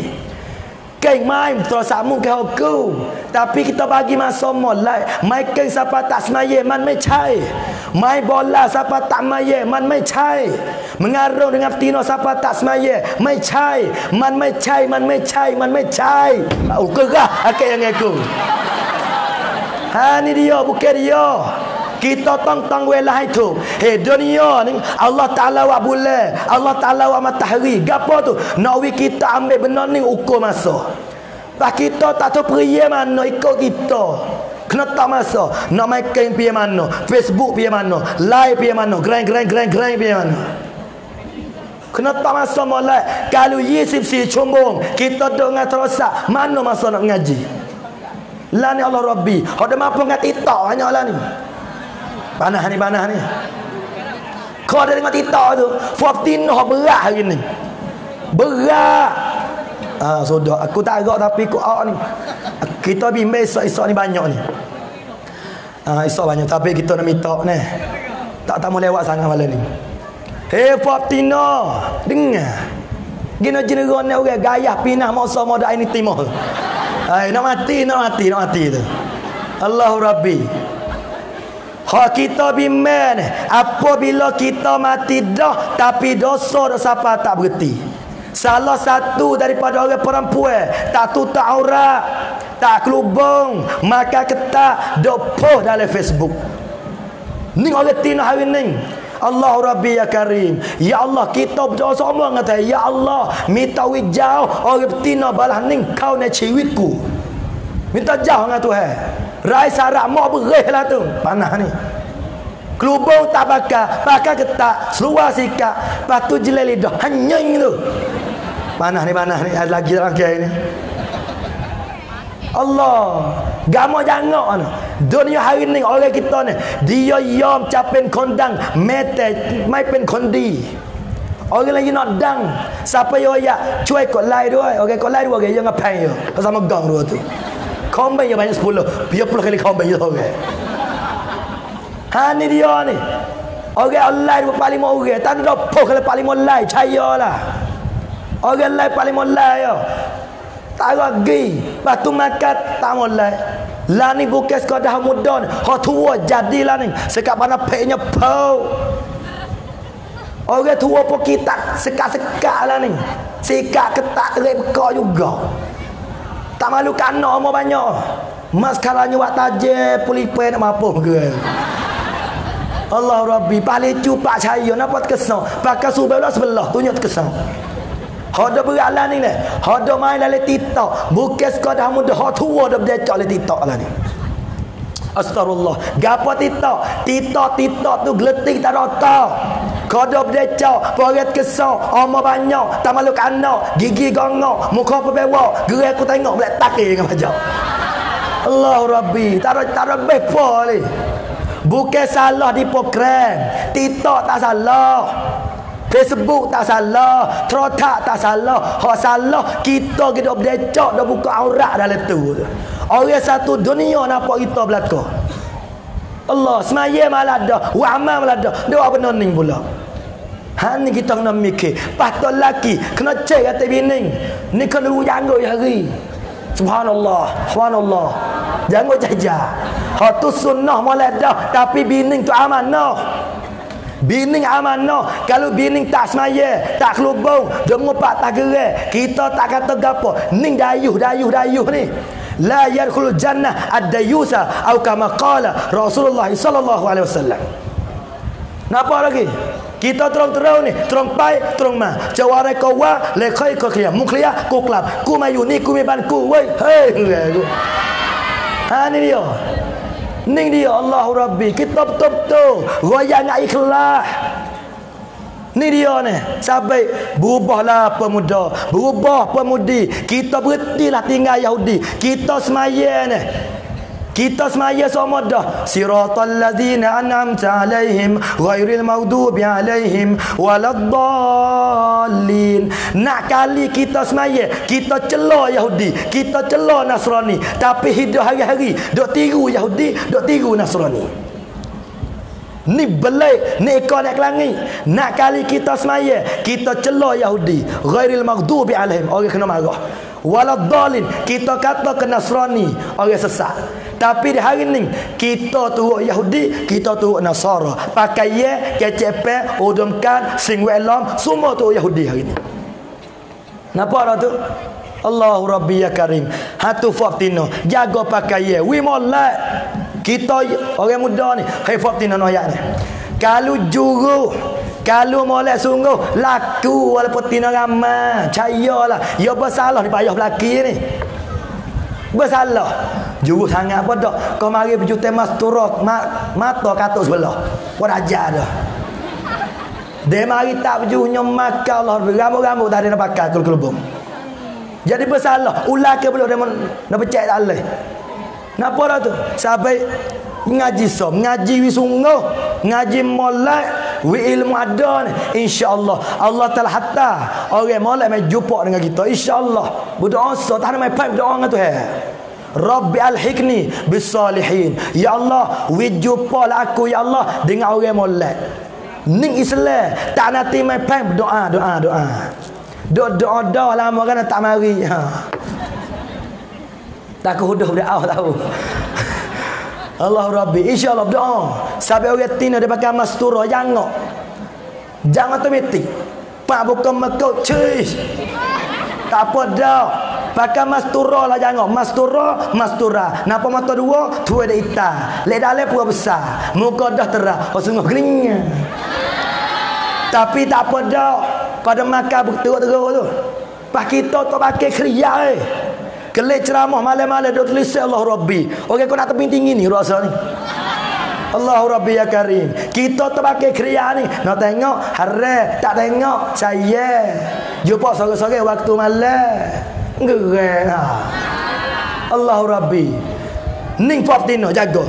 Dan werung jatuh pula. Sutai. Hei werung jatuh. Islam dia berhajat kepada syabab. Agama nak sapa kita ni. Islam nak sapa dia nak tebing. Di tebing tinggi ni dengan sebab 4 orang ni. 1, orang kedebel. Yang kedua, orang kaya. Yang 3, pemuda. Yang keempat, ahli ilmu. Dengan sebab 4 golongan ni lah Islam jaya sapa hari ni. Pemuda ni penting. Sabit pemuda oleh sejarah Islam. Siapa dia? Usamah bin Zaid, Sa'ad bin Abi Waqqas, Sayyidina Ali bin Abi Talib, Muhammad Al-Fatih, Abdul Nasir, Muhammad Al-Fatih, Muhammad Al-Qasim, Abdurrahman Al-Nasir, Abdurrahman. Lagi pula Usamah bin Zaid, Sa'ad bin Abi Waqqas, Zubair bin Awam, Zaid bin Sabit. Ning nama-nama pemuda yang bersejarah dalam Islam. Usamah bin Zaid, umur belas ya. Apalagi Sa'ad bin Abi Waqqas, ketua pemanah di zaman Rasulullah. Ubaidah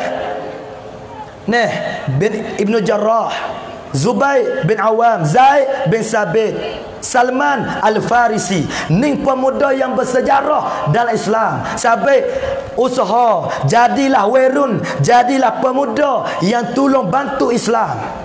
Lah mana? Yang pertama ngaji. Duk saja kau duk solat hotel jangan. Pakai ngaji. Insya-Allah ni.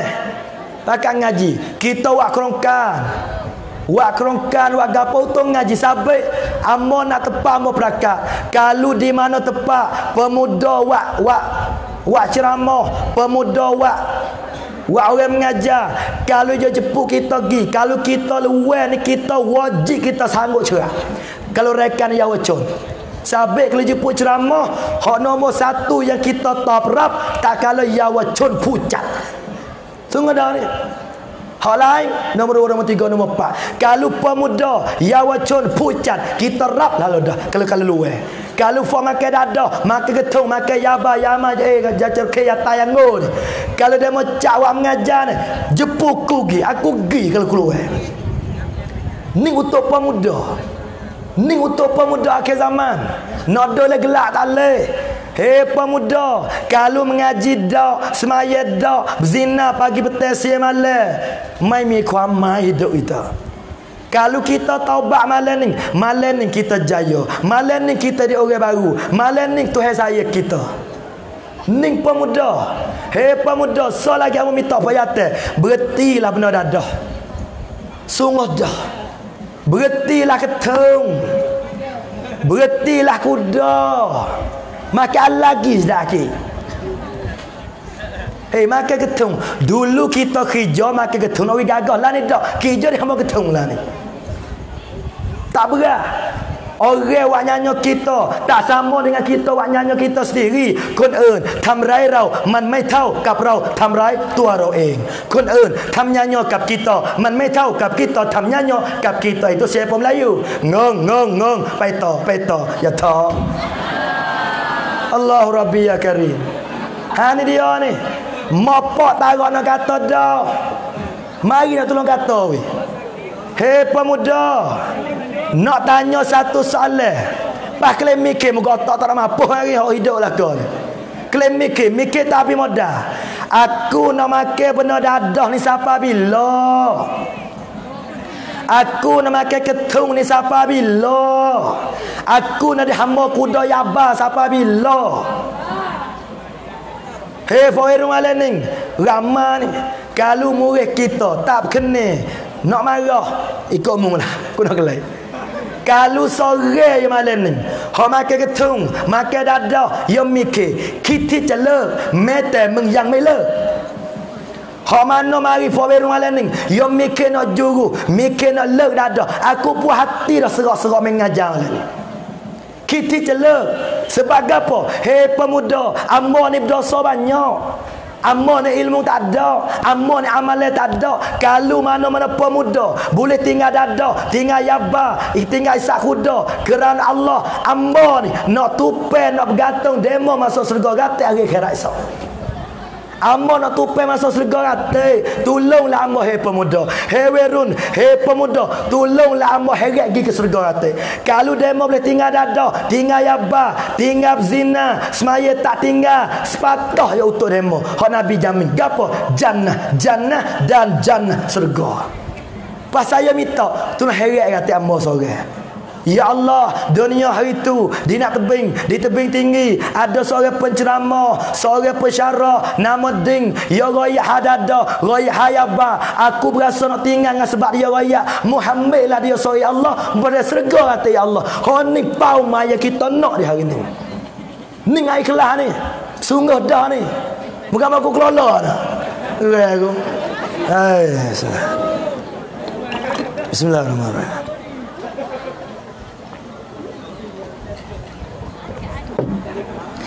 Nak tanya ni, kita kontai ต้องทำเพื่อตัวเองต้องทำเพื่อพ่อแม่ต้องทำเพื่อศาสนาต้องทำเพื่ออัลลอฮ์ต้องทำเพื่อนบีมุฮัมมัดtu be sia kan niมึงก็Melayu tak erti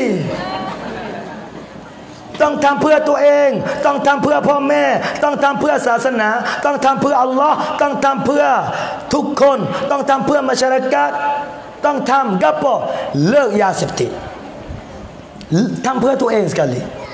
Kalau siapa dia hidup, siapa mati, tak tinggal dadah, orang ni hidup ทั้งชีวิตไม่มีค่าแม้แต่1วินาทีเดียวใช่เหรอ Bila khabar tu alhaqumut takasur hatta zurtumul maqabir. Demo sumak kita masuk lubang kubur, barulah kita khabar. Ya Allah, hatta aku semula dunia ya Allah, aku sesat ya Allah, aku toseh tak hambut wela lah. หมดเวลาแล้ว habis masa dah kalau kita taubat malam ni taubat esok kita เป็นคนใหม่แล้วdah ni ปีใหม่ jadi คนใหม่lah nak tinggal juga tapi tak boleh tinggal habis kok tinggal ada besok makan 40 ye we tinggal 30 ye dia makan 30 ye tinggal 20 ye ada besok makan keteng mengang ada besok makan keteng tu tinggal lah keteng makan golai pula gapo isak kuda pula tu mengang tu Allah Rabbi ya Karim ทำเพื่อตัวเองsekali kita ni ลูกผู้ชายตัวจริงเด้อ kita ต้องเป็นลูกผู้ชายตัวจริงฮีโร่Napa lagi? Mana werun aku gerai panah lah ni gerai apa. Mana werun, mana pemuda, hok lekat ya ba ya ma ya cor ke ya ta yang ngo, hok besok zina, hok wak dosa banyak. Kalau boleh tinggal kerana Allah, ning lah nak kena orang kampung, lu pucai pandi, hero. Ning lu pucai pandi hero ni. Kalau lo ning pero. Pana tanya, kita ni di hero ke nak pero? Kalau dah makan yaba tak berhenti pero. Kalau mau boleh tinggal mung hero. Cayar mai aku. Napa lagi ni? Ning yawacon kita nak, ning pemuda kita nak. Dunia nak kemat dah. Gana matahari, gana bulan. Tu apa alamat tu? Alamat Imam Mahdi nak mari. Apa bila Imam Mahdi mari, dunia nak kemat, dunia cawasanแล้ว, dunia catoncopแล้ว. Bila kita nak mikir, bila kita nak sedar, bila kita nak khabar. Sampai mudah-mudahan kau ibu kau bapa, muslimin muslimat, hadirin hadirat, khusus pemuda, berhentilah dadah. Berhentilah makan al-ketumiyah, berhenti. Al-Ketumiyah sorak di Al-Hutatiyah, kerja dia Al-Rebusiyah, lepas tu pakai Al-Gilaliyah, hok amo bime tak Al-Mapusiyah. Bime jadi werung jadi orang siapa hatu lari ni berat dah. Hatu tak ada hotel lah, hatu lari push. Hatu takut ke werung harano, wak dengan api dengan menyekeh dengan puyuk itu maka aku. Hatu lari. Pi mai milau ne hotel, pi keluar werung. Lani aibah lakau patah, ai ketung lakau siapa matok lebih boy. Lebih abah oi. Nam ketom ni. Napa ni? Kamar dia. Hatu dia takut werung. Aku dengar hatu kecek. Hatu tak kan? Aku mata merah dia mana mata kelebak tu. Hatu lari berat. Sampai ku kele ceramah malam-malam ku tak takut hatu. Ku takut lembu lah ni. Ku takut lembu laku kambing yang ni. Takut tepuh lembu punah bi kata. Nah, hatu tak takut. Ku mai keluar pi, ku keluar buah lah ni. Sampai werung berhentilah dulu hutan. Dia di rumah sedap sikit ni dia oleh hutan nyamuk banyak.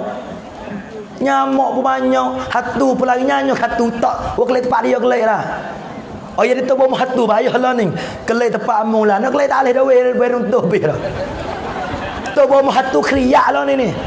Nak tahu tu mana bayar ni. Nak hatta mana? Hatta ko patah werung duk patah.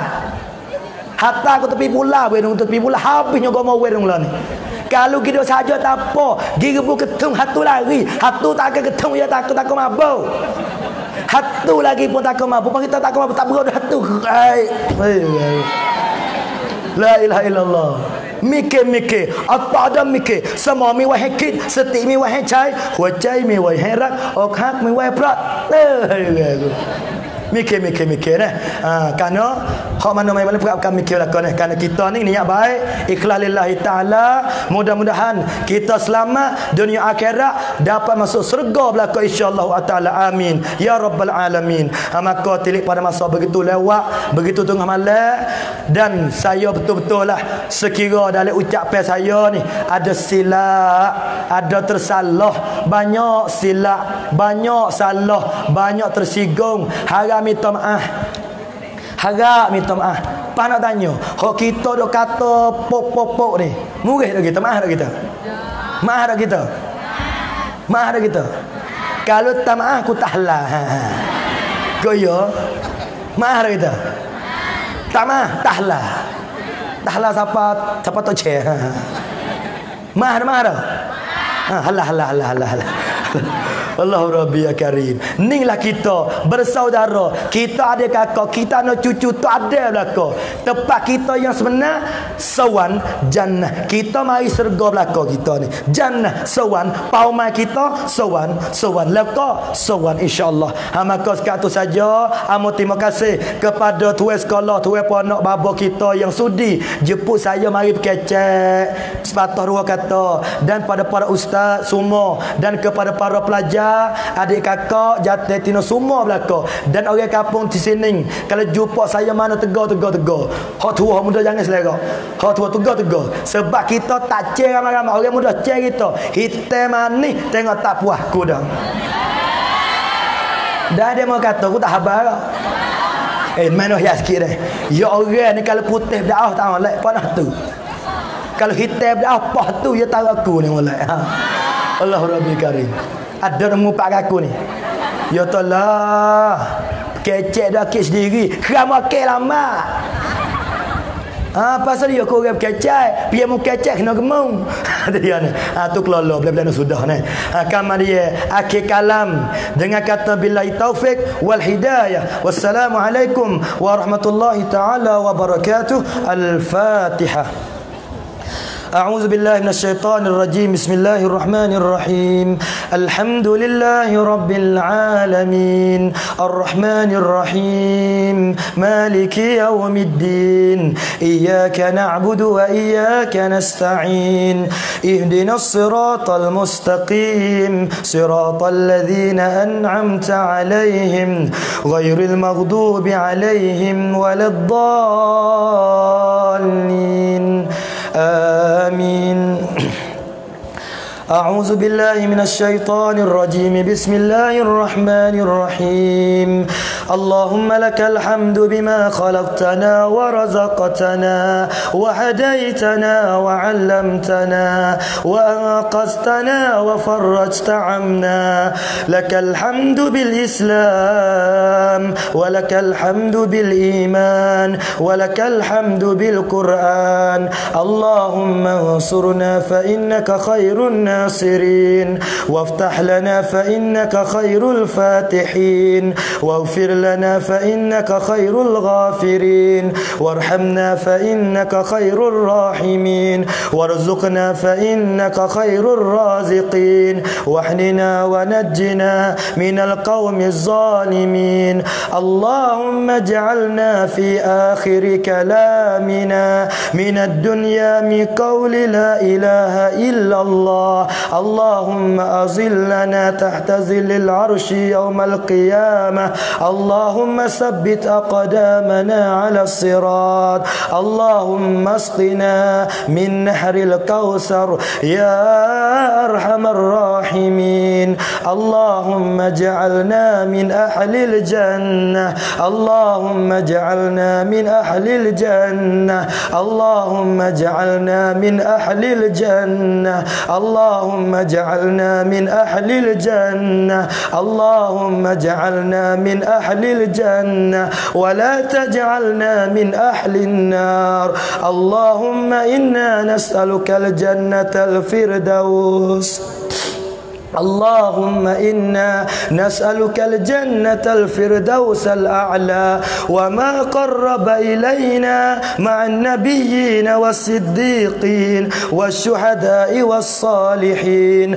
اللهم اغفر لنا يا الله اللهم اغفر لنا يا رحمن اللهم اغفر لنا ذنوبنا يا رحيم اللهم ارحمنا يا الله اللهم ارحمنا يا رحمن اللهم ارحمنا يا رحيم يا مقلب القلوب يا مقلب القلوب يا مقلب القلوب يا مقلب القلوب ثبت قلوبنا على دينك وعلى طاعتك يا أرحم الراحمين ارحمنا يا أرحم الراحمين ارحمنا يا أرحم الراحمين ارحمنا اللهم إنا نسألك الجنة الفردوس